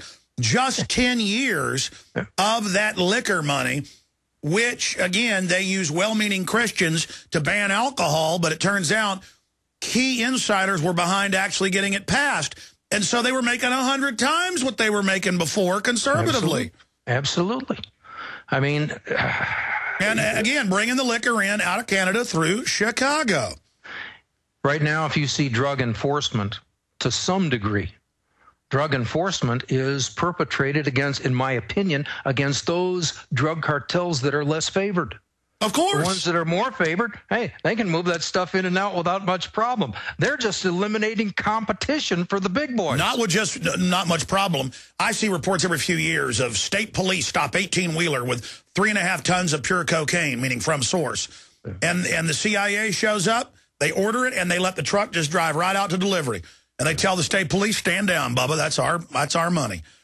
I mean, no wonder. Listen, I had a friend in college, and his dad was a senior FBI agent. And I was smart, when I guess it was actually in high school because it was the gym, and then I knew him a little bit into college. And I went over to their house. It was like in the most fancy area of Austin. I mean, it was probably a $3-4 million house then. It'd be like $10 million today. And I'm like, is your dad into stocks? Is your mom rich or something? And the next door neighbor was the lady who, Barney the purple dinosaur. I remember going to a cookout, and it's like, here's the lady who invented Barney. I mean, this is like, this is 10-bedroom houses up on the best part of Austin, overlooking the river. And it's like, no, it's just an FBI agent. And I'm like, well, has your dad inherited something? And I don't think they liked that question. And the dad came over and was like, what are you asking those questions for? But the point is, then I learned most of these guys live like this. They're all, I mean, this is incredible. I saw a friend of mine, in fact, not exactly a friend, he was a boyfriend of a woman I knew, her daughter, and his dad was a tax court judge. And he was helping, his dad built a new house outside of Dallas and out more or less in the country. That house had to be worth at least $500,000. It had secret passages in it. It had a place you could hide and the rest of that sort of thing. There's no way that man was building that house on his salary as a tax court judge. I mean, it was just obvious evidence. The guy he was dirty. I like the son, but the father, I never met the father, but the guy had to be taking bribes. Well, they admit it now that police are keeping a lot of the money they seize. If they get it from the feds, they seize it, give it to the feds, they get it back directly. But if it goes into the state fund, they only get a certain percentage back. All right, I promise we're going to your phone calls on the other side with Alfred Adask. I'm Alex Jones. Infowars.com and PrisonPlanet.tv are the websites. Will be on TV tonight, 7 o'clock Central, PrisonPlanet.tv. Looks like we're going to probably be able to get the gentleman who was arrested in New York for daring to speak out against the inside job. We're becoming North Korea. Looks like we're going to have him on at the bottom of the next hour working on that. Alfred Adask with us, someone of the next hour. I appreciate everybody holding so patiently. I want to go to Michael, then Ken, then Mitch, then Bill, and Arnold, and others. Let's go ahead and go to Michael in California. Thanks for holding. You're on the air with Alfred Adask. Go ahead. Good afternoon, Alex. I hope I'm not off topic. I want to first tell you that leaders are chosen before they're even born, as the Bible says. They're selected. So you're in good shape. Alfred, thank you so much for... I want to do a three-point blast. You were speaking to Jesse Ventura about a few interviews back, and he coming on the break, he mentioned Dr. Mary's monkey. I'm not plugging, but Dr. Mary's monkey talked about the polio shot. That was doled out through ampules of 200 million between 1963 and 1965, which was sexually transmitted. Now everybody probably on the planet has SV40 in them, and well, that's not just in a book. That's an official government declassified. You can just search SV40 documents. And the government talks about over 100 million people probably dying from it. And all these new cancers. And they've got a CBC interview with one of the scientists that work with Salk. And he makes a joke about, well, there's too many people anyways. I mean, yeah, we're killing hundreds of millions. You see, something Hitler couldn't even do, or Stalin, they just do right through the shots. But because it kills you 20, 30 years later, it's a soft kill. It's just like radiation. Oh, if it kills you in 10 years, so what? But if you drink something and it kills you in 5 minutes, everybody gets really scared. Alfred, your view on that? Well, it's from their perspective, they don't want to kill you until you have outlived your economic usefulness. That's another reason. All right. If they can make everybody die at age 65, then the Social Security problem is resolved. They don't want to keep you on when you are purely consuming rather than And they're producing. being honest about that. That's why they have the Case for Killing Granny cover of Newsweek. It says kill old people. You got Bill Gates telling teachers, hey, if we kill Granny, you'll get 10 jobs. And the people are like, kill, kill. This idea that you kill somebody and get something, the predators are teaching their armies. Do you know why you shouldn't kill people? Well, you don't kill somebody unless you're defending yourself. Well, here's the fundamental reason why murder is wrong. It's because, in my opinion, Genesis 9:6, it says the reason you can't kill a man is because man is made in God's image. That's right. It's up to God. Well, it's not just up to God, but the point is to kill a man is to destroy an image of God. It's effectively an act of blasphemy. It's why suicide to be clear about the Ten Commandments, it says thou shalt not murder, and they've changed it to kill. That's true. Murder means wrongly kill somebody, but I mean, you're absolutely authorized. You know, a bunch of verses. If somebody comes in to kill you in the night, rise up and kill them. But this goes back to the concept of if they can reduce you to the status of animals, you're no longer in God's image. Yes. If you're no longer in God's image, they can whack you. They can just take you out like a hive of wasps or a nest of rats or anything else. Yep, it's all legalese. Yep. Why, and I appreciate your call, caller, why, Alfred, from studying the globalist, I mean, I know I have my perspectives, but why do they have to tell you what they're going to do to you beforehand? Just like legally, when you're seizing property or taking it by adverse possession, you've got to publish it in the newspaper 3 times. Is that like the vampire has to trick you to invite them in? They have to effectively get your consent. That's what it appears to be. As crazy as that sounds, it appears that the whole system is based on your consent. Do you consent to be an animal? Then we're going to treat you as an animal. They have published that you're an animal in the law. Do you consent to that? Okay, then we can handle you like an animal. They need your consent. That's right. That's why everything's about getting you to consent. Your calls for another 20 minutes with Alfred Adask. Then I'm going to get into a bunch of news. I've got to get to the news. I do all this research and then don't end up getting to half of it. Big developments in Palestine. Russia supports Palestinian bid to win UN statehood. This is starting to come to a head, so I'm going to get into some geopolitical news. Also some Gardasil news. Alfred Adask is our guest, and I'm telling you, from my 20 years of research, 16, coming up on 17 years on air, he really gets it. And again, even if you don't believe the stuff he's talking about. You hear Bible. You know, I say, hey, they're doing rituals at Skull and Bones. They're like, I don't believe in the devil. It doesn't matter if you don't believe in the devil or not. The people that run this planet, they do. It's like if I say there's a group of aborigines worshiping the shark gods on some island and killing their neighbors for it. The point is, whether the shark god's real or not, these people are driven by it. And so what he's telling you is the truth. The controllers of this world are basically psychic vampires. They enjoy murder and death and killing, and they have all these weird rules, and they like to push you and henpeck you till you let the TSA put the hand in the pants and let them microwave you because you go and consent. And then after you've consented for a while, then they say possession's 9/10, then they begin to force. They also have weird rules that once they get about half the public to do something, then they start forcing. And we're getting to the forcing point. Once you get to a forcing point, it always just goes downhill very quickly. So the trap door is opening up. Everything we've seen so far is kind of like sliding into the cave entrance, but we can still get out. We're about to fall 5,000 feet. Okay, you think stuff's bad now. We're now scrabbling to a point where the talk is going to be over, and it's better to die on your feet than live on your knees. Everything I've done is tried to stop that. And I'm not for offensive operations, but you've got a right to defend yourselves. And there just comes a point where you don't want to go to a FEMA camp. You'll know. And then it's time to make a decision. Alfred, do you think we're getting closer and closer to decision time? I think so, but the one thing about it is this. When they have to force you, it becomes evidence that they're failing. It's not evidence of that they're gaining strength, but in my opinion, it's evidence that they're becoming increasingly desperate.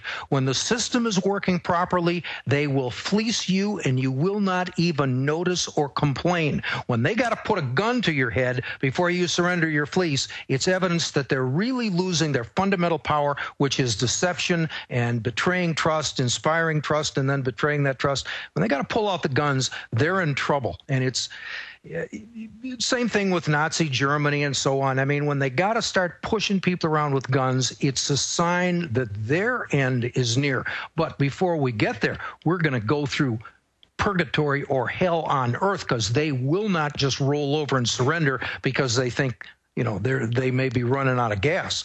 They're gonna hammer people if they possibly can. Well, they have to, because they're going to be brought to justice when they fail. I mean, we've got a cornered goblin we're dealing with here. And I totally agree with you that once the force comes in, that's because they're going into a whole new phase because they're desperate. And giving in to them isn't, once they start the force, it doesn't end, people. You got to go through this. You know, it's not fun. It's not happy. It's like when your car starts rolling down an embankment. It's not fun, but hold on to the steering wheel and pray to God. You know, we're going through this thing, and that's the end of it, so you might as well batten down the hatches and get your cutlass. And I'm talking about cutlass in the info war. The pen is mightier than the sword. Absolutely. The info war is king. And it's who shoots first loses. Do you agree with that, Alfred? Yeah, I'd say that's probably true. And I'll tell you something else I've been telling people lately. I absolutely advocate gun ownership. But I also tell people you should own at least as many dictionaries as you own firearms. It's in the words. If you can handle the words, you can handle this system. Exactly. If you can't handle the words, you can't handle a gun. We'll be right back, ladies and gentlemen, because it's the mind that wields the gun. We'll be right back. Alfred Adask is our guest. We're taking your phone calls right now. I'm Alex Jones. This is the GCN Radio Network.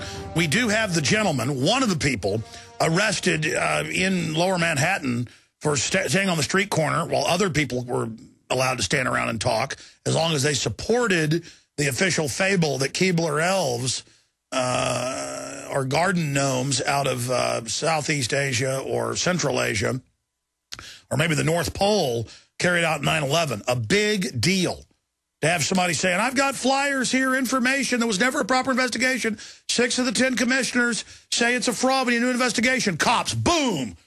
Boy, you're not in America. We're taking you to the gulag. Man, it's amazing. Free speech zones to now you don't even stand on a street corner. Cops, do you have any idea that when you enforce tyranny like that, the world you're invoking, what you're doing to yourself, that you're removing your own hedge, your own defense? That's the amazing thing about this is, Alfred, is that they've got people so unconscious, so unaware, and these cops will follow basically any order in many areas, especially areas like New York, Illinois, California, that we've gotten to this point. What would you say before we go to calls here quickly to people out there who serve the system? Because from all my research, the system enjoys abusing its own minions more than anybody else. And why is that in your view? I'm not sure what the answer is for abusing their own minions, but they certainly do it. Anybody who's been close to the Army, I mean, people, Agent Orange in the Vietnam War, you get the, Gulf War illness out of the first invasion of Iraq, you get just problem after problem. These people are routinely abused. They keep coming back. It goes to the idea that the government has an unlimited supply of money, and people are addicted to money for the same reason they're addicted to drugs. Again, the same thing. They're paying these people more money typically than they can make in the private sector, so they're going to hang on to their jobs. They will just follow orders, even if it puts them in jeopardy. And the globalists are soft killing them. The globalists have done actuaries and know going back thousands of years that the military is going to have skills once they've gotten out, but are going to be older and wiser, and they don't want a force of healthy people that are aware, so they're all given soft kill, degenerative or fatal diseases. And we know that from the thousands of programs like Project Shad, where they murdered thousands and thousands of U.S. troops under secret programs. Of course, that's to kill them and to test the weapons, but also to test the scientists, to then recruit other scientists to build large armies of people who enjoy killing troops for many different reasons and who will follow orders. But soon they won't need that giant killer scientist corps that is at the very top of the New World Order servant class, right below the top families. It's all killer scientists, all bloodthirsty psycho scientists with high IQs. But in the future, the globalists are shifting to a technocracy where everything is robotic and drone, and then they won't even need those scientists and technocrats anymore. That's why they're pushing for the self-aware computer. You know, one of the things, insofar as this is all done with money, and it's people's addiction to money that lies at the heart of this thing. I mean, you can pay the people, they're going to just follow orders. They don't know what's going on. They know payday is on the 1st and the 15th, and that's all they need to know. The reason government can be so free with this money is because they can spin it out of thin air. They use fiat currency. If you wanted to restore a government that was responsible to the people, one of the first things you do is get back to a gold and silver-based currency. Because now the magicians can't out of thin air. Exactly. Now the magicians, again, they get the whole world out of a lie. People will kill for $100, and it's all just made-up crud. And women, I mean, even educated women, they see a suitcase of money, they just literally fall to their knees, most of them. Fast cars, houses, it's all crud. And these people will fall to their knees for a lie when they could stare out at the sun, the stars, creation, and actually see the true wealth all around them. Yeah, it's a terrible situation, and it involves values, all right? It's a situation, we do that because we are no longer in a nation per se. They are encouraging to think in terms of being in an economy. In an economy, you have a completely different system of values than you do in a nation. In a nation composed of people, you have values that are conducive to being people. All right, being men and women. In an economy, it's all about the money. Nothing matters. And that's Rand Corporation. Rand Corporation said 60 years ago, we're going to get it away from men being strong and standing up for liberty. We're going to make it all just about money. We control that, and we can do whatever we want by increments. That's exactly right. And they have literally destroyed so much. But again, ideas are bulletproof. They're transcendent. They can be buried, but they can never be killed. If we can simply spread this information, 99.9%, literally 99.9%, of the 7 billion people on this planet, even if you think you're serving the system, you're being destroyed by it. Why not break the trance? Why not join humanity? Why not come in for the big win? That's exactly right. I mean, the majority of people, I think the majority of people agree with what we're talking about right now, although they don't want to make the effort to understand it. All right, it takes hard work to understand these ideas. They don't just come to you. Well, more than that, the subconscious, as you know, Alfred, is probably 1,000 times more powerful than the conscious. It's the true brain, but the focus is the cerebral cortex. Mm-hmm. And the subconscious is primitive, though, and it makes a split-second decision. These globalists are scary. If I face up to the fact that they're evil, I'll know that I've got to resist them. So I'm going to lie to myself and basically just run away from this. You know, this goes to the concept of consent, in my opinion. It goes back to a spiritual concept. If Satan is real and Satan is looking for your soul, he can't get it by coming up and just putting a gun to your head and killing you. He needs you to consent to sin. He needs you to essentially abandon your own opportunity for salvation by consenting to follow him. He can't just force you. He needs you to sell the birthright for the bowl of soup. That's exactly right. And then you be held. That, in my opinion, is at bottom why they really want your consent. They're not playing for your money because they can print all they want in the houses and the land. And Revelation says that the dark magicians that serve the beast traffic in men's souls. Yeah. And that's what TV and it all about. They want to program you. They want your mind. They want you. They don't care about the money. They control that. They do want your psyche. For all you atheists out there, you can't deny it. They want that psyche because these people are psychic vampires, ladies and gentlemen. Yeah. These people are vampires. They are vampires. They're not sucking blood down the street. They do that at some of their rituals to stylize it. They want the energy. I'd say they want your soul. Yeah. They want you to surrender your soul. We're saying the same thing in a couple of different ways right now, but they can print all the money they want. That's not the issue. The issue is they're playing for something else, and in my opinion, you know, some people would object, of course, and they'd find it silly, but I think this is spiritual warfare. Everything I've seen, and I didn't come to this as a holy roller. I started studying the law, and the most remarkable thing about that study is it brought me back to the good Lord. I mean, it was not something I was looking for. It wasn't something I was hungry for. It was something that it drives you back, and you begin to see, oh my God, I begin to get this stuff. This is spiritual warfare that's been going on for thousands of years. Well, you're right. And again, the devil, the spirit of the world, the God of this world, creates all these fake counterfeits so that when you go to a church, it's not, and so you think, well, this isn't God. Yeah. Yeah, I understand. I went to a 503C church, I don't know, for about 4 or 5 weeks last month or two, and I just couldn't stand it. I just couldn't stand it. I had previously been attending a Bible study class. Well, you should be the preacher.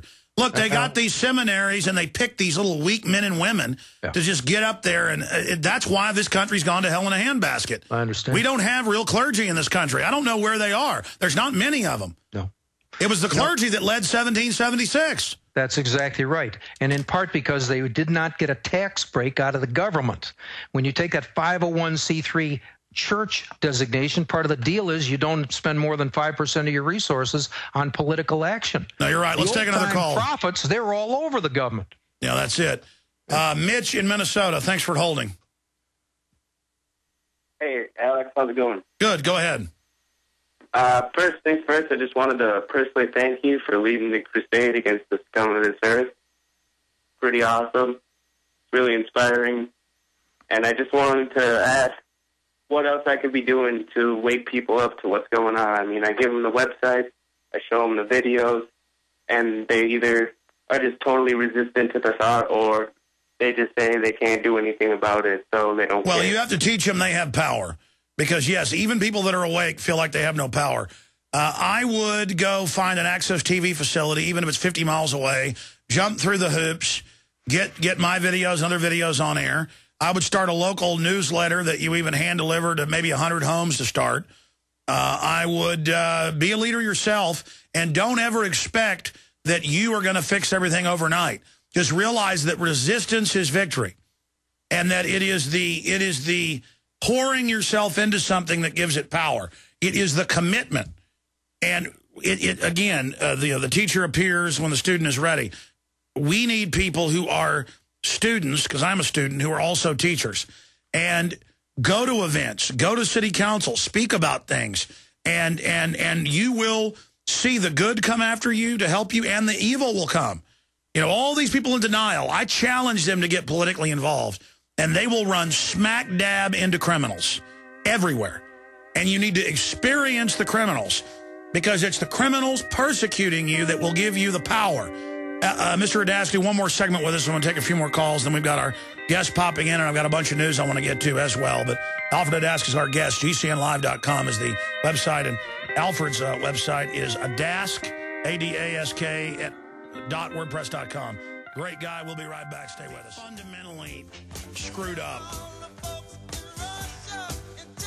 There's got to be something wrong with you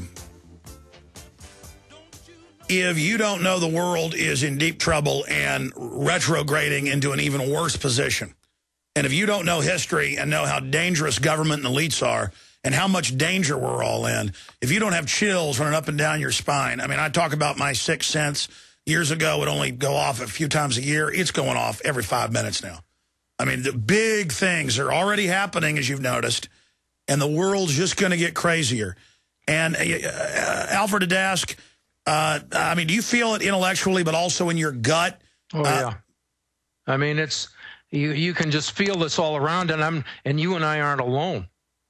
There's people that are going about their lives. They seem to be normal. They're aware. I mean, the hair on the back of their neck is starting to stand up, too. They don't know what to do about it other than just go to work, get some money, and try to pay the rent for the groceries and the rest of that. But the knowledge, the sense, the anxiety it's building, the anger, we're not a minority by any stretch of the imagination. You just can't get people. You know, one of the things I saw years ago at our meetings, we had meetings for Citizens for Legal Reform in Dallas, and I learned that if a speaker made an important point, it was up on the stage, I'd be in the back of the room. The people would just sit there, and they wouldn't make a move. They wouldn't say anything. And if I would clap my hands and just keep clapping they would then, if someone will stand up and speak, then other people will stand up and speak also. But people are scared to death about being the first one to stand up and speak out. It's important that all of us learn to speak out. You will be astonished to learn how many people. You start clapping your hands, you'll find other people clapping their hands too. You will learn that you're not alone. Well, that's right. One person who's morally right is not a minority, you're a majority.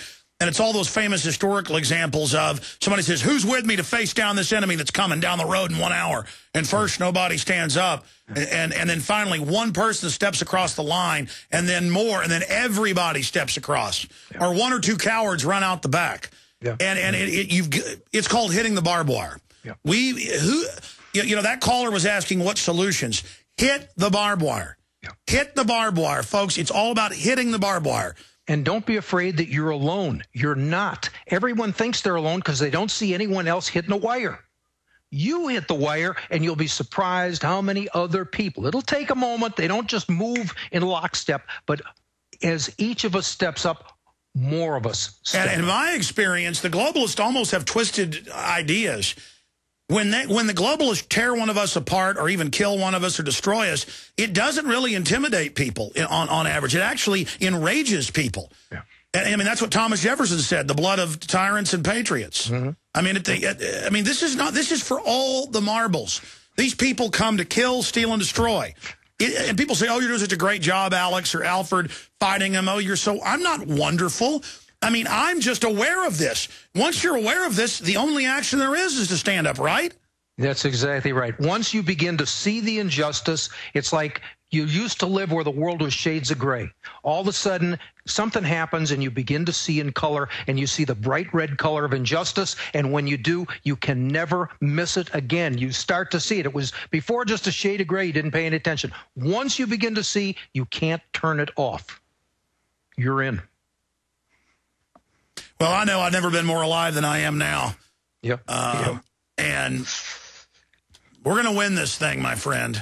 We don't have a choice. What do you think about folks that spin the Bible and say it's the end of the world, lay down to evil, don't be involved, we're all going to be raptured? My Bible tells me those who stand firm to the end shall be saved.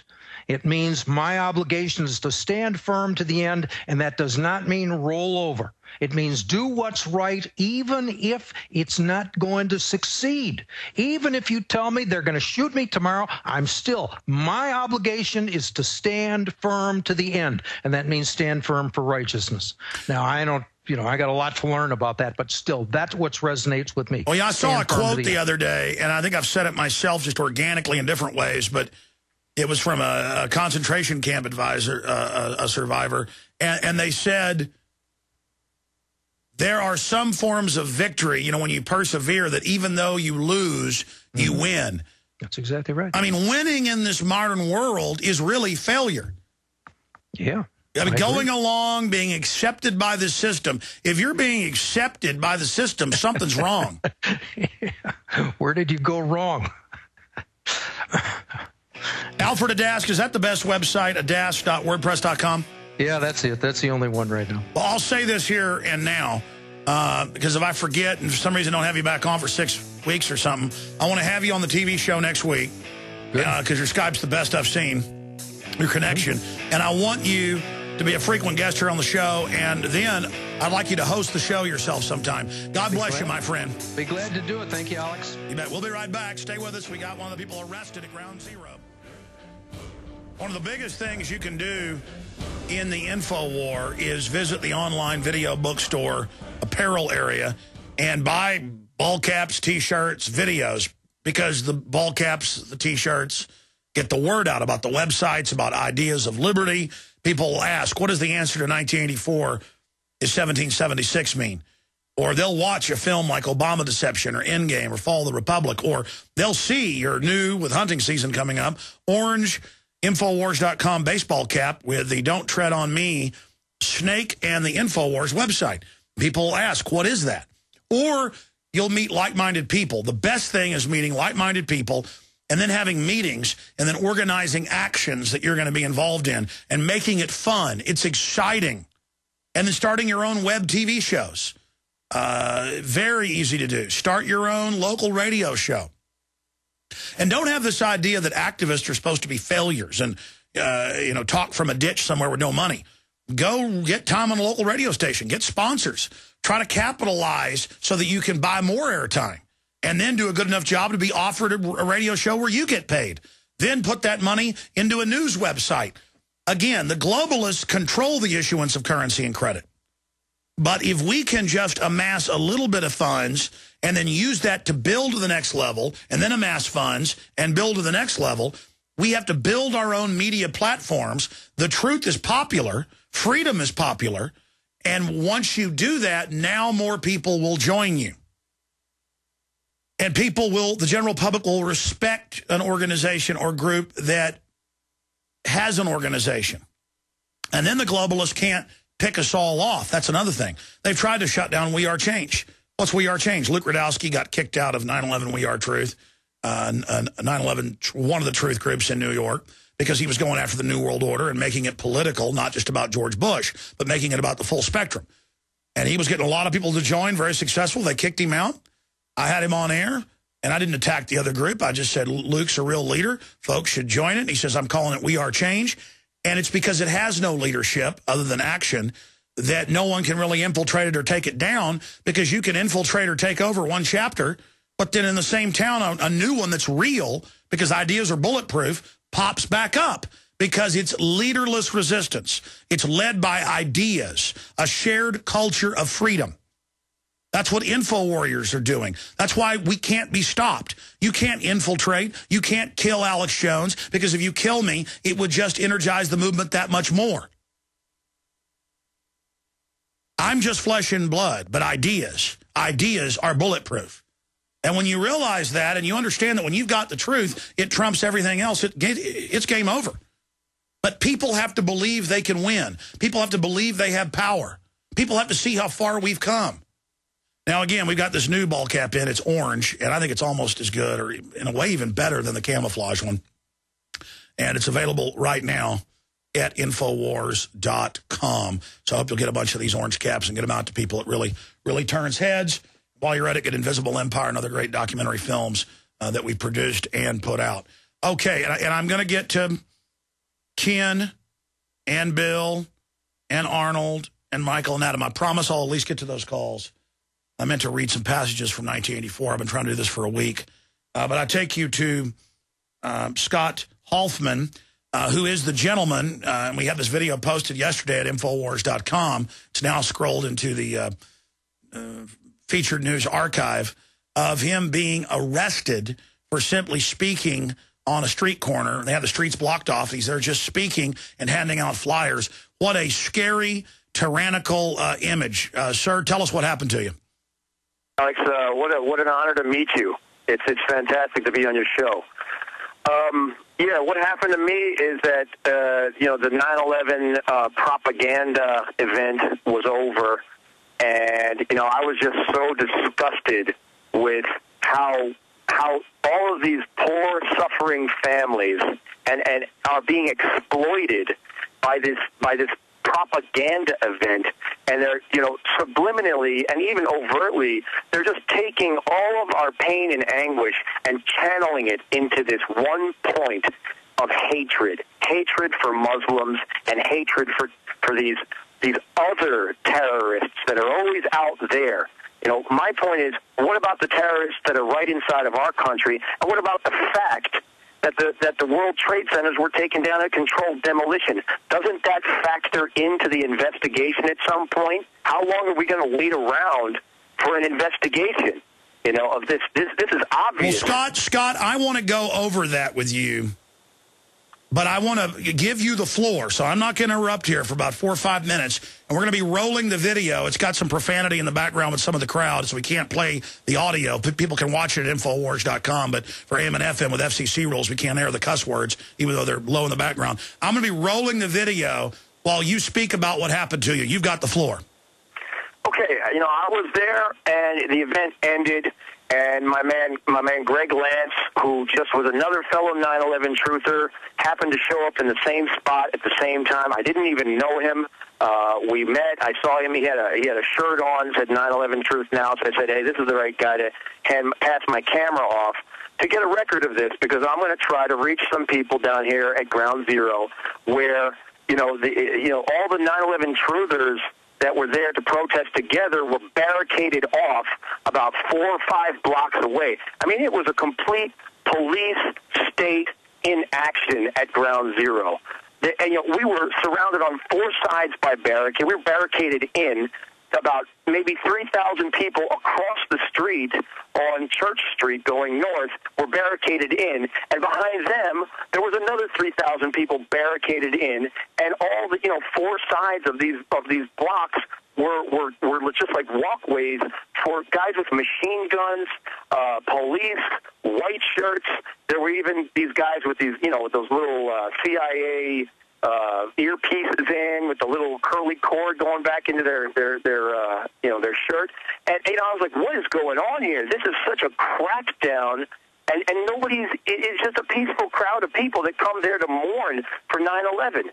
And then Paul Simon got up there and sang his song, and I was looking at the screen. It said he was supposed to sing Bridge Over Troubled Water, and he decided to sing The Sound of Silence.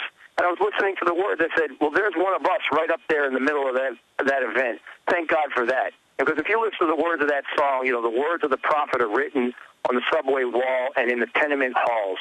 That's the 9/11 Truth Movement. That's us. We're in the tenement halls, and we're on the subway wall, and YouTube is the subway wall of 9/11 of this society right now, and that's where the truth is being spoken.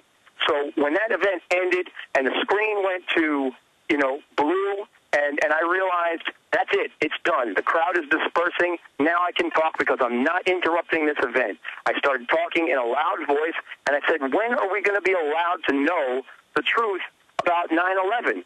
And I had this paper by Niels Harrit. I think that's I got the name right.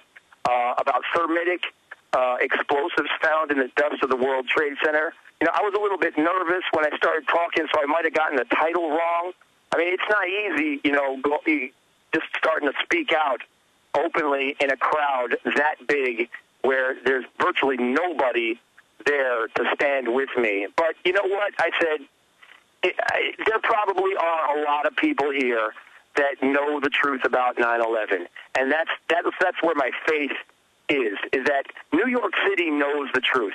You know, I've been out there talking about 9/11 truth for years, and what I find is that pretty much everybody knows by now. Pretty much everybody. There's only certain people who have a certain conflict of interest in their daily life, which keeps them from either looking at the evidence or keeps them from embracing it, you know, if they do look at it. Like my father, who's an engineer, and he was in the World Trade Center when that plane hit. He was in Tower 2. He almost died that day, and he was able to escape. He ran through the rubble, you know, had to climb over bodies. He had to carry a body down the staircase on his way out. We couldn't find him all day, and you know, and he's traumatized from that, you know, and so I have a reason to be there too. And, you know, this guy walks up to me, the guy that's, like, shouting the profanities, by the way, and being aggressive and being violent and, you know, being, like, super confrontational. And he told me that I wasn't welcome there. Well, you know what? Freedom of speech is a constitutional right. I don't need to be welcomed there by you or anybody else. I have a right to be there. And the fact that the majority of people in that crowd, I can guarantee you, are aware of 9/11 truth and want to hear it. And we're actually stopping and listening, like, peaceably. If you look at the video carefully, you can see that some people are slowing down. One woman is shushing me, and this other guy starts, like you know, exploding in rage. And these people are clearly totally ignorant about liberty, totally ignorant about freedom, Scott, and you know, watching the video of you be drug away by the police. If anybody should have been arrested for disorderly conduct, it's the guy that's starting a fight with you and cussing and aggressive and in your face, and he still shouldn't have been arrested. He should have just been pushed back. And the cops took you to jail. Now tell us, after you're put in the police car, after you're put in the police car, though, what did the police say anything to you? Did you tell them, shame on you, disgracing your oath of office? Well, no, I didn't. You know why? Because the New York City Police Department is also very aware of 9/11 truth. It took me about an hour to get to a police car. They kept me there.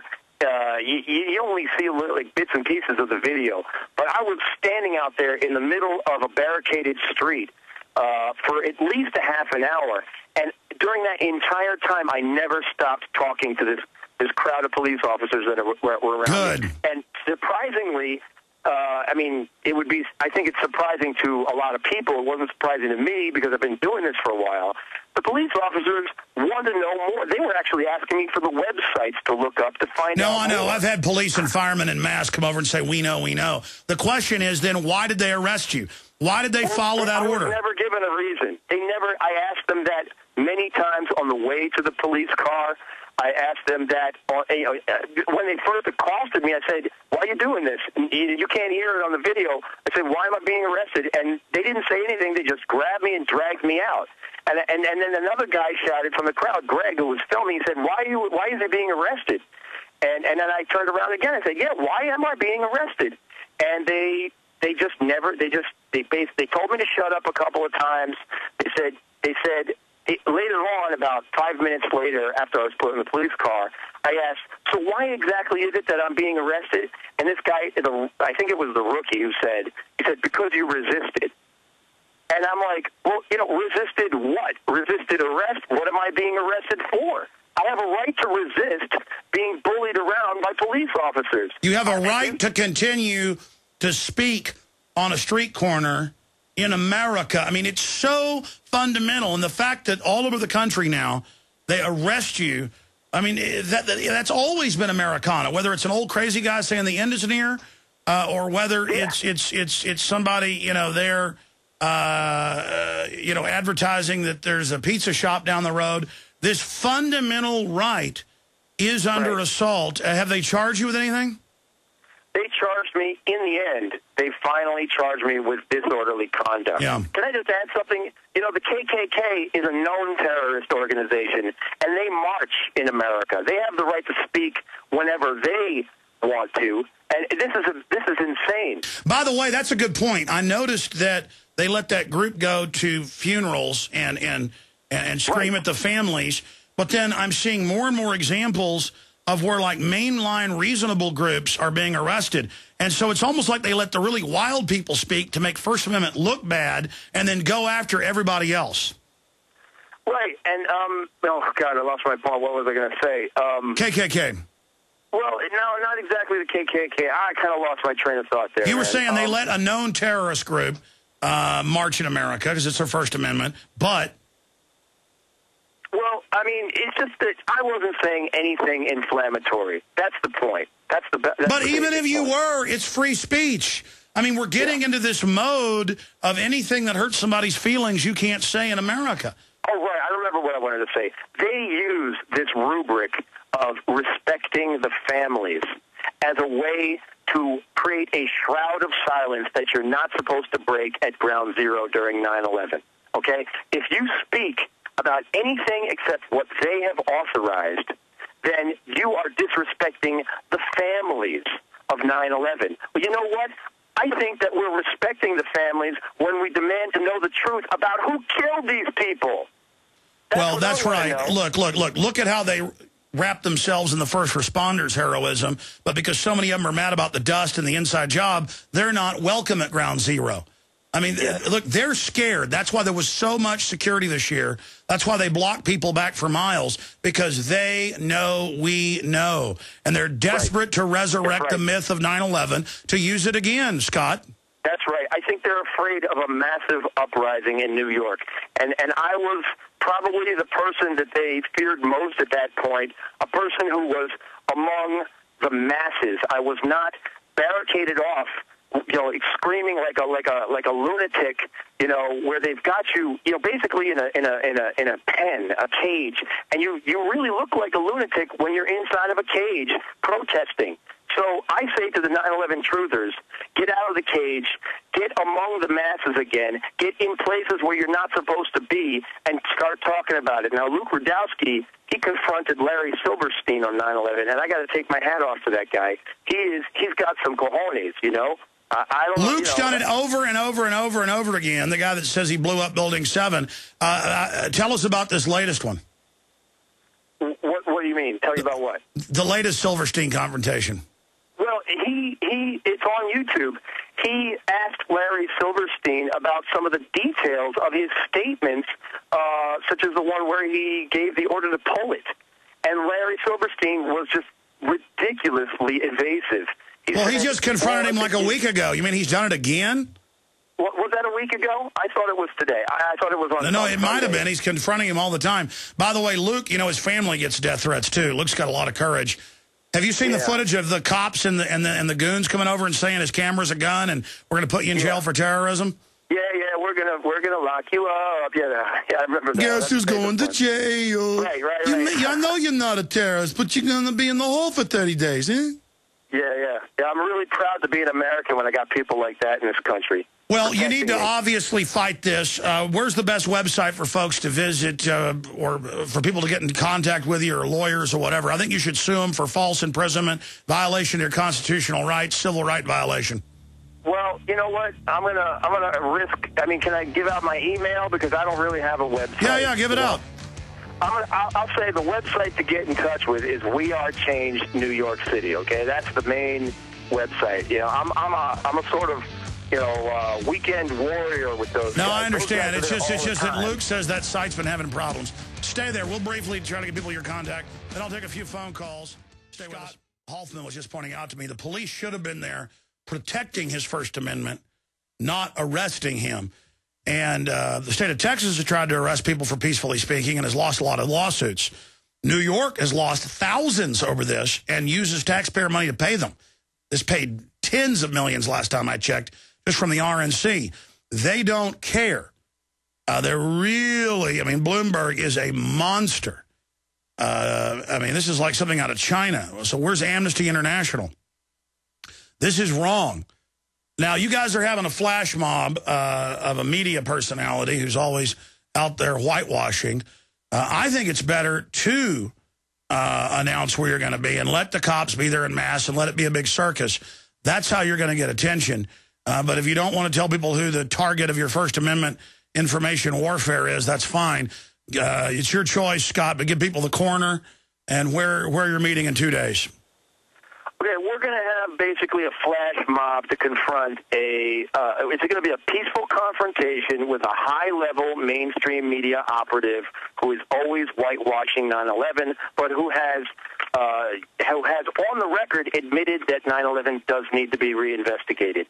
And we're going to meet at the corner of West 27th and 10th Avenue at between 6:30 a.m. and 7 a.m. That's the gathering time.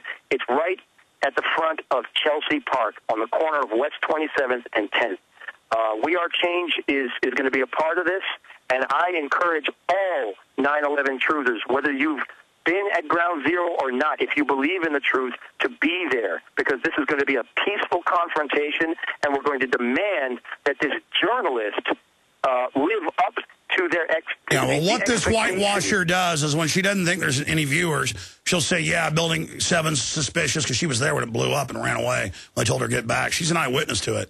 It's on tape. But when she's on her own show, it's like, Noam Chomsky, tell me how Al-Qaeda's real. Okay. Hey, listen, we'll talk to you soon. God bless you, and also the great guy that shot the video to document it, Scott Hoffman. Thanks for joining us. Yeah, that was Greg Lance. Thanks to everybody for being there. All right, thank you, brother. God bless you, man. Wonderful, wonderful news. I think he was saying, Greg Lance, he's from WeAreChange. Where'd you say? Carolina, so people should check that out. Thank you so much. All right, I want to jam in some calls here. I'll be back tonight. We've got some really big reports with a lot of work on internet censorship and kill switches and control, government drug dealing tonight with some new developments. Solar flare dangers, even the government says the biggest ever recorded, are coming this way and have already knocked out power in major U.S. cities in the last week, but it's just been a minor footnote. We want to worry about something real. It ain't Al-Qaeda, folks. It's it's Mother Nature. Ken in Texas, been holding for a while. Go ahead, Ken. You're our tail gunner in the official radio show. Great show today, Alex. I appreciate you letting me on. Thank you. Thank you. Alfred was talking about books that everybody should have, regardless of your religious affiliation. The one book that you should have is Black's Law Dictionary. Yes. Because that's the only way you're going to figure it out.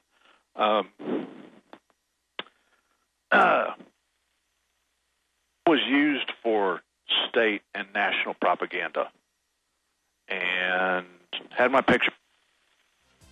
Your phone's breaking up, sir. You said something about state propaganda. I think somebody's calling you. Let's try that. Is that better? Yeah, go ahead, sir. I was used for state and national propaganda. Had my picture taken with Dr. Jonas Salk. My dad was a part of the industrial military complex and then got out. Run-ins with the alphabet agencies, and they basically scared the hell out of me. Stay there. I want to come back to you. This sounds riveting. Internet only, Infowars.com, PrisonPlanet.tv coming up. We were talking to Ken in Texas, weren't we? Yeah, and he was saying, Dr. Salk, the loving polio vaccine guy, one of his big associates on CBC TV admitted, yeah, we put the cancer viruses in there. Yeah, it killed 100 million people. Big deal. But you were talking about your family got out of this, and then you got threatened. Go ahead. Well, my dad gave me the red pill at 8. I mean, he told me everything that was going to happen. And, so you fight it, and then they come after you, and you go and you hide. And you have that fear. And I got sick of it. Said no more. And so I went to work for the globalists. And I went to work for a very high-level one. And I learned how to double, triple, and quadruple businesses. I don't care if they're at $500,000 or $1 billion in sales. And I learned the strategies.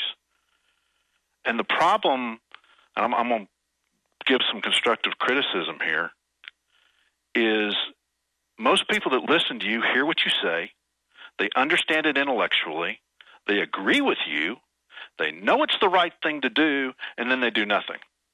Why? Because I'm not probably giving them easy ways to do things, because I know that if I just said do this simple thing, it actually wouldn't be a solution. It'd be a solution to make this show bigger. But I want people to think on their own and come up with different ideas to attack in different directions. And out of that, it'll be an attack pattern that the globalists can't stop. No, I understand that, but knowledge is not power. Action is power. Knowledge acted upon is power. Yes. And the problem is you say we're in an info war, and it's not true. We're in a psychological war. This is psych ops, okay? This is power of influence, and 99% of our side is tactical. And being strategic, I will slaughter you every single time because I'm 5 steps ahead. And the passion on our side is compelling. Our persuasion sucks. Yeah.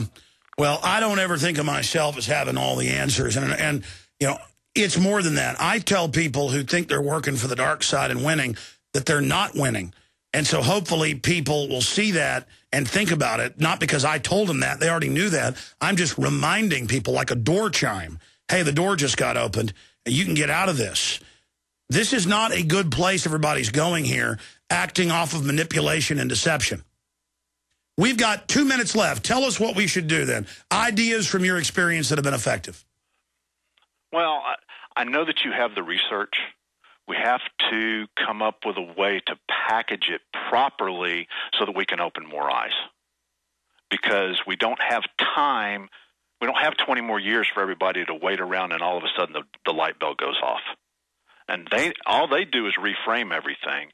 And it's time for us to take our own psychological operations and put the information so that people can see it sooner, so that instead of, we quadruple your organization and then get people mobilized because they can see it and then they can articulate it, not necessarily in an argumentative mode, so that more people will receive it. Yeah, I've talked to a lot of people, and they say if you craft things or whatever, I understand the globalists, and they just flip names, repackage falsely. I mean, my mission is just to get people to realize there's manipulation going on and to look at it for themselves. And I think we've been some of the most successful people out there overall. So, I mean, I don't think there's, silver bullets. I think it's easier for, the power structure to do big things because it has the unlimited false capital. So don't ever underestimate that. No, not at all. But with what you've got, repackaged with a couple, one word turns a campaign from being a failure into a massive success. Okay, but I mean, what word? Survival of the human species? No. Hope, change? It's something. But I'm telling you, now's the time. And I'd be willing to help. I'll have John Harmon give you one of our emails. Send me some of your ideas with your email. Send it right now.